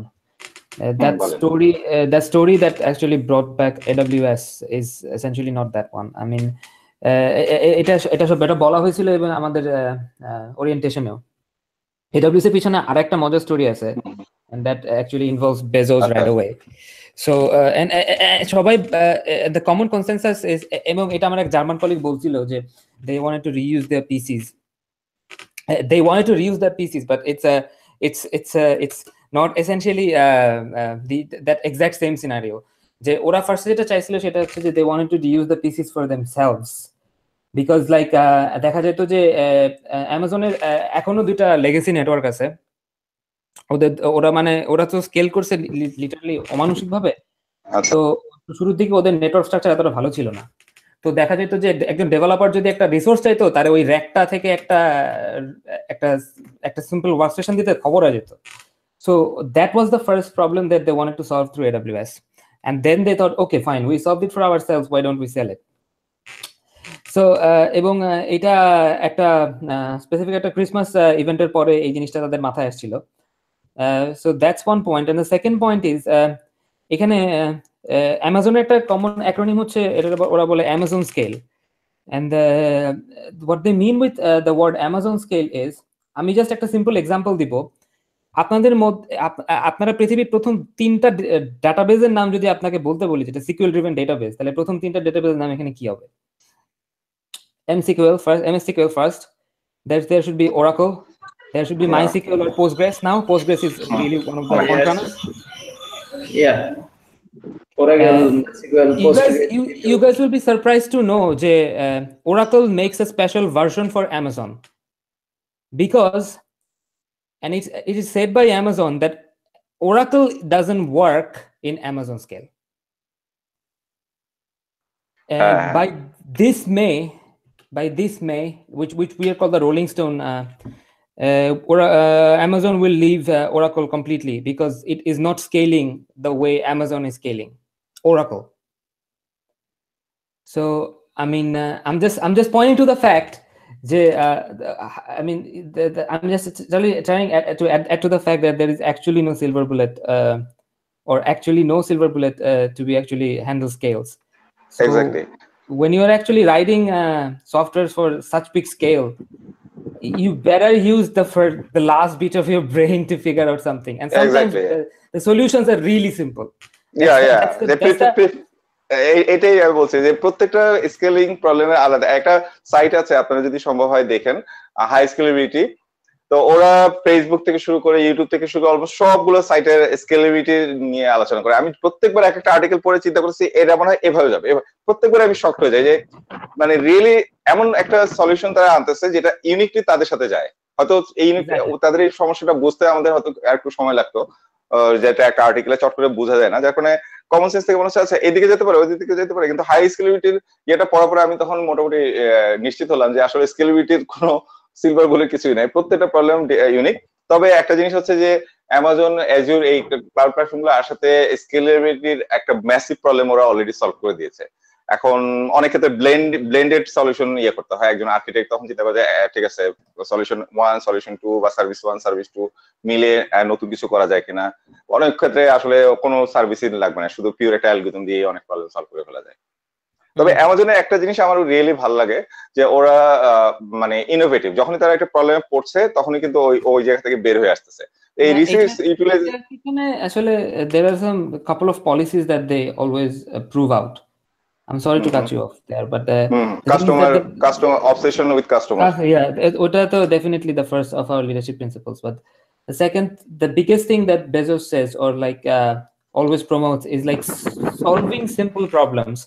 I mean, like the thing that he believes in is like if a solution solves a simple problem that has a bigger impact, then the solution actually makes more sense. So the thing is that everybody in Amazon is trying to solve some rudimentary problems that we know that exist, but nobody even care to fix it. So আমি এই একটা জিনিস স্বাগত ভাই একটা জায়গায় একটু insert করি। যেমন ভন নিউম্যানের আর্কিটেকচারটা নিয়ে আমি দীর্ঘদিন ধরে অনেক অভিযোগ করতেছিলাম। ভন নিউম্যান আর্কিটেকচার যেটা আমাদের কম্পিউটারের মানে একদম কোর ফাউন্ডেশনের ইয়াটা গ্রো করেছে। তো আজ থেকে প্রায় 100 বছর আগে যখন এই ডিজাইনটা আসলো তখন সবাই খুব খুশি হলো যে হ্যাঁ ঠিক আছে রিয়েলি গুড, এবং next few ডিকেডস it really rule. কিন্তু আলটিমেটলি আপনি দেখেন যে ভন নিউম্যানের আর্কিটেকচারে যে আমরা মেমোরি এবং ডিজিটাল যে ইলেকট্রনিক্সের যে লজিক গুলো দিয়ে মেমোরি, হার্ড ডিস্ক এবং প্রসেসর ক্যালকুলেশন করছে, ইটস কমপ্লিটলি ফ্লড। আপনি একটা বেসিক যদি আপনি সার্চ অ্যালগরিদম লিখতে যান আপনাকে অলমোস্ট সিপিইউর কয়েক হাজার ক্লক সাইকেল বা ডিজিটাল সিগন্যাল পাঠাতে হবে। এবং এটা কিছু না, আমরা প্রোগ্রামার আসলে কি করি, ইফ দেন ছাড়া তো আসলে বেসিক্যালি আর কিছু না। ইফ দেন আর ফাংশন, এই দুটো হচ্ছে সবচেয়ে বেশি মানে, আর গো টু, এই তিনটা হচ্ছে প্রোগ্রামিং এর ফাউন্ডেশন। আপনি অ্যাসেম্বলি ল্যাঙ্গুয়েজের লেভেলে যদি চিন্তা করেন আসলে কি আছে যে move operator, go to operator R if দেন। তো এই ইফ দেনটা যদি এখন আমরা অনেক কিছু যে এই যে আমরা কথা বলতেছি আমরা হিউম্যান বা আর্টিফিশিয়াল ইন্টেলিজেন্স এখন ডেভেলপ হচ্ছে, কিন্তু আসলে এগুলি সব তো ওই ডিজিটাল ক্লক সাইকেল দিয়ে হচ্ছে, ডিজিটাল সিগন্যাল দিয়ে হচ্ছে। এটা আসলে ফ্লড একটা ডিজাইন। এবং মানে ওয়ার্ল্ডে এখন যতগুলো গ্লোবাল প্রবলেম আছে তার মধ্যে আমার মনে হয় যে ক্লাউড কম্পিউটিং একটা। Cloud computing is helping A lot, but আপনার যে মানে মিলিয়নস অফ ডেটা সেন্টার গুলো তৈরি করতেছে, অ্যামাজন বলেন, ফেসবুক বলেন, গুগল বলেন, এগুলো কিন্তু গ্লোবাল ওয়ার্মিং এর মধ্যে কন্ট্রিবিউট করতেছে। এখন এই ঠান্ডা করার জন্য অনেক তারা সমুদ্রের নিচের সার্ভার নিয়ে যাচ্ছে, কিন্তু আলটিমেটলি ওভারটাইম কত, মানে প্রতি ইন্টারনেটে আপনার মানে একটা সার্চ দিয়ে দেখতে পারেন যে ইউটিউব, গুগল আর ফেসবুক মিলে কত বিলিয়ন পেটাবাইট ডেটা তারা পার ডে ইয়ে করতেছে। তো এই জিনিসগুলো তো আলটিমেটলি একটা সময় স্টপ হয়ে যাবে, আর প্রবলেম সলভ করা সম্ভব হবে না। তো সেই ক্ষেত্রে হয়তো মানে একটা অ্যাঙ্গেল থেকে মানে চিন্তা করা যায় যে আর্টিফিশিয়াল ইন্টেলিজেন্স বেসড একটা কম্পাইলার করা যায় কিনা, মানে কম্পিউটিং তৈরি করা যায় কিনা। এটা আমি কয়েকবার ট্রাই করছিলাম, কিন্তু প্রত্যেকবার আমার মাথা হ্যাং হয়ে গেছে। আমি মানে একটা রিসার্চ পেপার লেখার চেষ্টা করছিলাম যেটা basically artificial intelligence based compiler, যেখানে আমার ডিজিটাল সিগন্যাল প্রসেসিং করা লাগবে না, আমার বেসিক্যালি এখানে একটা হিউরিস্টিক ডিসিশন মেকিং একটা ইয়ে হবে। কিন্তু আমার নিজের একটা লিমিটেশন, এই একটা পর্যায়ে আমি হ্যাং হয়ে গেছে, জানি না আবার ট্রাই করতে পারবো কিনা। তবে আপনারা স্পিচে কোয়ান্টাম কম্পিউটারের কথা বলছিলেন যে এটার একটা ভালো প্রসপেক্ট আছে, there is a good prospect. Microsoft, Google, এই যে সত্যটা দিলাও এই 2-3 দিন আগে টেক শহরে দেখলাম যে খুব সুন্দর একটা দিল যে কোয়ান্টাম কম্পিউটার আসলে কোন দিকে যাচ্ছে, মাইক্রোসফট থেকে শুরু করে গুগল থেকে শুরু করে এটার উপরে ফোকাস করছে। তবে ওই যে ভাষা বলতে হয় যে আসলে আমাদের হাতে যা প্রবলেম আছে সেগুলি আগে সলভ করতে হবে। ফিউচারিস্টিক চিন্তা তো করবোই। তো এর মধ্যে অ্যামাজন যেটা রিয়েলি ভালো করতেছে বা করবে আমার যেটা ধারণা সেটা হচ্ছে যে এই ক্লাউড ইনফ্রাস্ট্রাকচারকে কত বেশি অপটিমাইজ করা যায়। আমি নিজে কিছু এক্সপেরিমেন্টাল প্রসেস, আপনার আর্লিং নামে একটা প্রোগ্রামিং ল্যাঙ্গুয়েজ আছে, আপনারা করতে দেখেছেন কিনা জানেন কিনা জানি না। এটা আপনার কনকারেন্সির জন্য খুবই স্পেশালাইজড কিছু এপিআই আছে। প্লাস এইটা যেটা করতে পারে যে আপনার এক কম্পিউটার থেকে আরেক কম্পিউটারের যে সিপিইউ সাইকেল গুলো করতে পারে, সিমুলেট করতে পারে। তো আমি এটা এক্সপ্লেন করছিলাম এই কারণে যে আমরা ক্লাউডে অ্যাজুর ক্লাউডে যখন কাজ করছিলাম তো আমাদের অনেকগুলো কম্পিউটার অ্যালোকেট করলাম, কিন্তু দেখা যাচ্ছে যে কোনো কম্পিউটার তো পুরোপুরি রিসোর্স ইউজ হচ্ছে না। প্রত্যেকবারই আমরা যখন মানে মনিটরিং টুলগুলোতে দেখছি কোনোটাতে 5% সিপিইউ, কোনোটাতে 15% মেমোরি। তো আলটিমেটলি আমার সবগুলোই অ্যালোকেট করা লাগছে, কারণ স্পেসিফিক ইউজার রিকোয়েস্ট হ্যান্ডেল করা লাগছে। মিনিমাম 2টা রিমোট সার্ভার লোড ব্যালেন্সারে রাখতে হচ্ছে অ্যাভেলেবিলিটি ইত্যাদির জন্য। কিন্তু তাহলে হাউ অ্যাবাউট দ্য আনইউটিলাইজড রিসোর্সেস? তখন আর্লিং নিয়েও আমি কিছুটা ঘাটাঘাটি করছিলাম, বেশ কিছু জিনিস জানার সুবিধা হলো। কিন্তু আমার কাছে জিনিসটা অনেকদিন ধরে মাথায় ঘুরছিল যে এই যে আমরা সার্ভারগুলো রান করছি, এই যে সার্ভারগুলো স্ট্যান্ডার্ড রাখছি, does it really make sense? আমরা একটা ওয়েব সার্ভার আপ করে দিলাম, ঠিক আছে, এরপরে একটা ইউজার হয়তো দিন শেষে চলে আসলো। এখন অফকোর্স অ্যামাজনের ক্লাউড আছে, অ্যাজুরের ক্লাউড আছে, যে খুব বেশি ট্রাফিক হলে 20টা কম্পিউটার অ্যালোকেট করে দাও, ট্রাফিক নাই ঠিক আছে 2টা কম্পিউটার রেখে দাও বা একটা কম্পিউটার রেখে দাও। বাট আপনি দেখেন যে একটা বা 2টা কম্পিউটার রাখছি, কিন্তু তারপরে কিন্তু ওই রিসোর্স গুলো আসলে আনইউটিলাইজ রয়ে গেছে। এখন আপনার এই কারণে আপনার ল্যামডা বা যেটা বলে ফাংশন অ্যাজ এ সার্ভিস, এটা অ্যামাজনের একটা ব্রিলিয়েন্ট একটা কন্ট্রিবিউশন আমি বলবো, যে it makes lots of sense. স্কেলেবিলিটির point of view থেকে যদি বলেন, ইট হেল্পস এ লট। কারণ আপনি এটা আসলে কি করে, মানে ল্যামডার কনসেপ্টটা হচ্ছে যে আপনার একটা ওয়েব অ্যাপ্লিকেশন, আপনার একটা সার্ভিস আছে, এটার জন্য আপনার স্ট্যান্ড বাই একটা back end as a service রাখার দরকার নেই। মানে 24 ঘন্টা 7 দিন রান করবে এটা কোনো দরকার নেই। আপনার যখন দরকার তখনই কোডটা সিস্টেমে যাবে এবং সে এক্সিকিউট করে বের হয়ে চলে আসবে। তার মানে হচ্ছে যে আপনার পুরো একটা সার্ভার অ্যালোকেট করার দরকার নেই। It really helps to reduce global problem. যাই হোক, আড্ডা জমে উঠছে, তবে আমাদের রাতও বেড়ে যাচ্ছে, মোটামুটি ক্লোজ করতে হবে। এরপরে আমি আমার একটা পয়েন্ট অফ ভিউ বলি, শেয়ারিং এক্সপিরিয়েন্স। আপনাদের আরো কিছু বলা থাকলে বলতে পারেন। স্বাগত মেহেদী ভাই। Not একজন খুব necessarily. হ্যাঁ বলেন। হ্যাঁ, আমার কিছু বলার নাই, আপনি একটু আগাই দেন, আমি শুনছি আপনাদের কথা। আচ্ছা ঠিক আছে, আমি দ্রুত ক্লোজ করব, এরপরে কিউএন এর জন্য হয়তো 5 মিনিট 10 মিনিট থাকবে। আমার পার্সোনাল অবজারভেশন বলে যে master of all principal is the winner is DRY। আপনারা সম্ভবত অনেকে জানেন ড্রাই, এটা আর কিছুই না, ডু নট রিপিট ইউরসেলফ। এটা খুবই বেসিক একটা প্রিন্সিপাল। আপনি যখন বুঝতে পারবেন যে you R duplicating code, then you will start solving ইট। এবং এই ক্ষেত্রে আসলে আপনি যতগুলো প্রিন্সিপালের কথা বলেন, যতগুলো আপনারা মানে যারা দীর্ঘদিন ধরে কাজ করছেন বিভিন্ন প্যাটার্নের উপরে করছেন, of course we need to know different kind of patterns, but at the end the original OP point of view থেকে the original problem people want to say solve is don't have duplicate code. এবং duplicate code একটা মানে global প্রবলেমের মতো। আমার জানা মতে বা আমার অবজারভেশনে বলে যে আমরা পুরো এন্টার ইন্ডাস্ট্রিতে যত সফটওয়্যার ইন্ডাস্ট্রি বা যত সফটওয়্যার কোড আছে তার 90% ডুপ্লিকেট কোড। এবং এর পেছনের উদ্দেশ্য বা এর পেছনের ইতিহাসটা হচ্ছে ওই যে প্রোটোটাইপ একটা কিছু দিয়ে শুরু করি, আচ্ছা দেখা যাক তারপর কি হয়, যদি আমাদের প্রজেক্টের বাজেট অ্যাপ্রুভাল হয় তখন আমরা অ্যাকচুয়াল কোড লেখা শুরু করব। ওই ডুপ্লিকেট প্রোটোটাইপ কোড দিয়ে শুরু হয়, এক পর্যায়ে দেখা যাচ্ছে যে সময় থাকে না, কনস্ট্যান্ট বেড়ে যায়, রিস্ক ফ্যাক্টর বেড়ে যায়, এর উপরেই কোড লেখা হতে থাকে। আমি এমন সিস্টেম দেখছি যে আপনার 6 lakh 7 lakh lines of code. এভারনোডেতে আমার এক কলিগ কাজ করতো, সে একটা প্রজেক্টের কনসালটেন্ট ছিল, সে ডটনেটের মানে 1.1 এর যুগের একটা প্রজেক্ট দেখলো, 1800টা বাইনারি ছিল ওখানে, 1800টা ডিএলএল ছিল। So it's just says actually why it happens, because all people are rushing out to solve a problem. এখানে একটা বড় কারণ হচ্ছে আমাদের কাস্টমার বলেন বা প্রজেক্ট স্টেক হোল্ডার বলেন, ম্যানেজমেন্ট বলেন, সবসময় বলে যে শেষ করো শেষ করো শেষ করো শেষ করো। তো এখানে ডেভেলপারদেরও তখন একটা রাশ থাকে, টেম্পোরারি মানে হ্যাকিং টাইপের অনেক সলিউশন দেওয়া যায়, but on the other hand on long run it creates loss of technical depth. So 10x ডেভেলপারের point of view থেকে যদি আমি বলি, tooling, API, of course it requires lots of understanding, experience.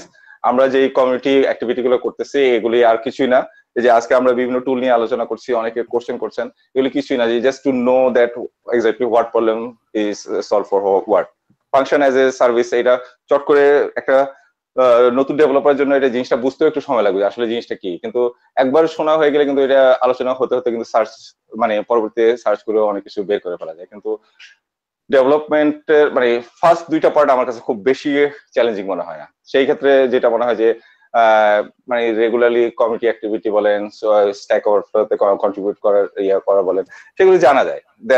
Plural site আছে, ASP.NET থেকে শুরু করে অনেক ভালো ভালো টিউটোরিয়াল আছে। সপ্তাহে ধরেন 2 থেকে 3 ঘন্টা নতুন কিছু জানার জন্য বাজেট রাখলেই মোর than enough. So tooling, API is actually achievable. Cloud service XYZ এটা দিয়ে এটা করা যায়, ওটা দিয়ে এটা করা যায়। আর মোটামুটি একটু এক্সপিরিয়েন্স হয়ে গেলে আসলে মানে একটা নতুন সার্ভিস ইমপ্লিমেন্ট করতে আপনার আসলে কতক্ষণ লাগে, 3 ঘন্টা 6 ঘন্টা, দ্যাটস ইট। বাট আপনার এই ড্রাই কোডের লেখার বা মানে এই স্কিলটা ডেভেলপ করতে ইট টেক্স ইয়ার্স। ওপির মতো সিম্পল কনসেপ্টটাও মোটামুটি ব্রেইনের খাপে খাপে বসতে 2 বছর লেগে যায়। তারপরে কন্টিনিউয়াসলি প্র্যাকটিস করা, এবং ড্রাই কোডের ইয়ার কিছু না যে আমি যে কোডটা লিখবো ওয়েদার ইটস বিং ডুপ্লিকেটেড।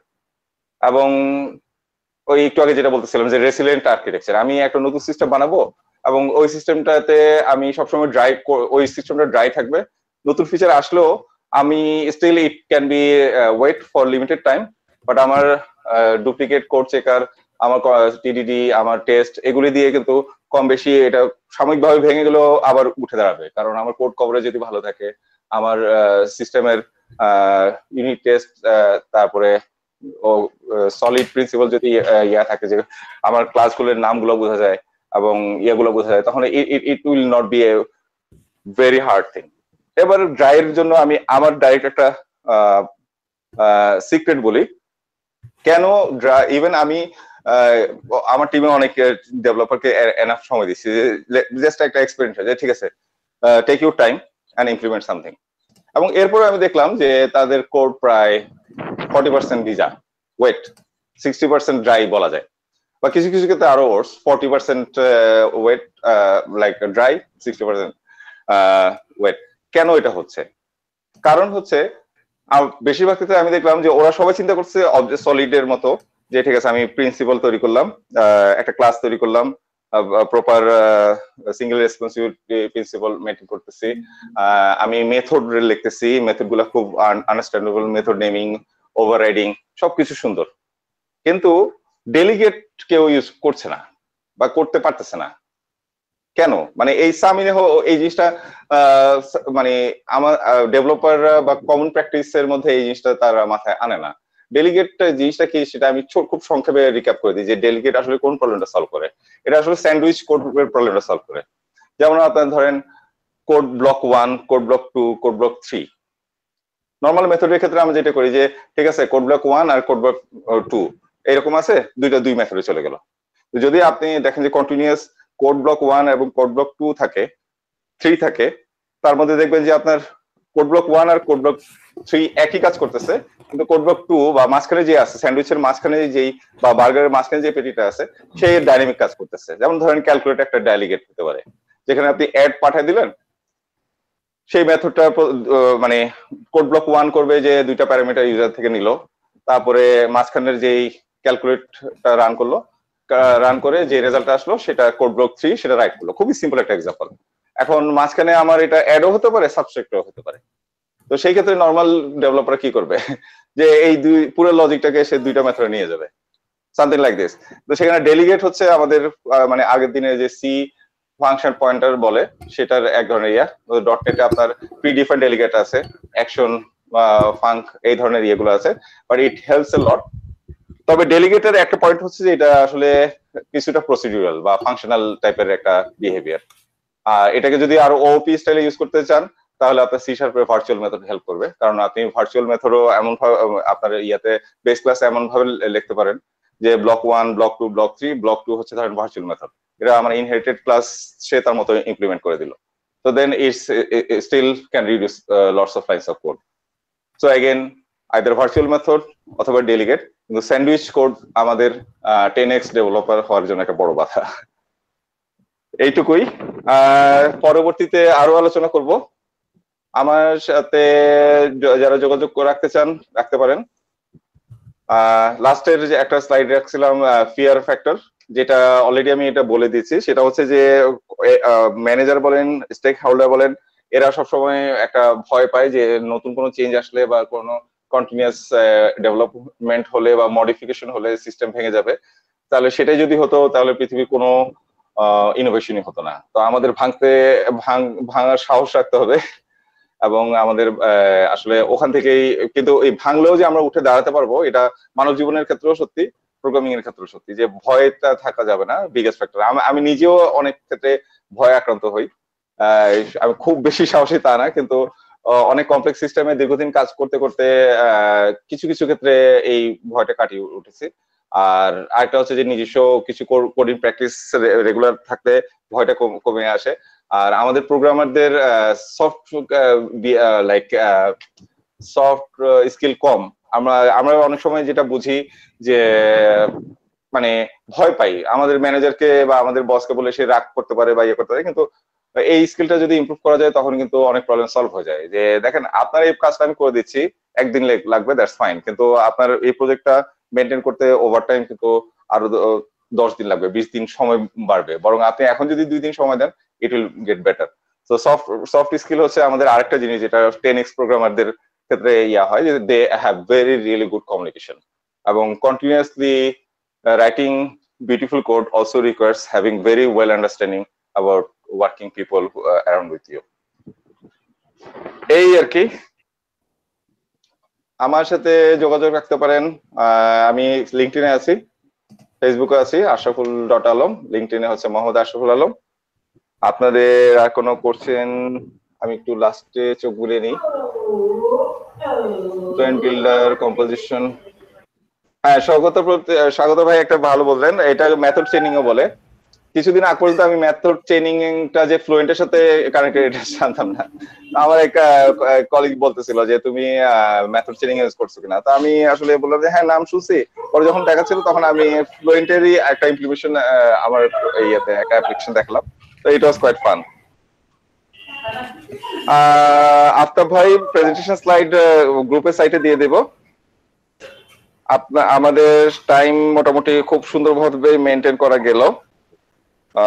মোটামুটি আমাদের বাংলাদেশ সময় রাত 11টায় ক্লোজ হওয়ার কথা, আর 2 মিনিট সময় আছে। আমি just I will take the privilege, like কারো কোনো কোশ্চেন থাকলে জিজ্ঞেস করতে পারেন।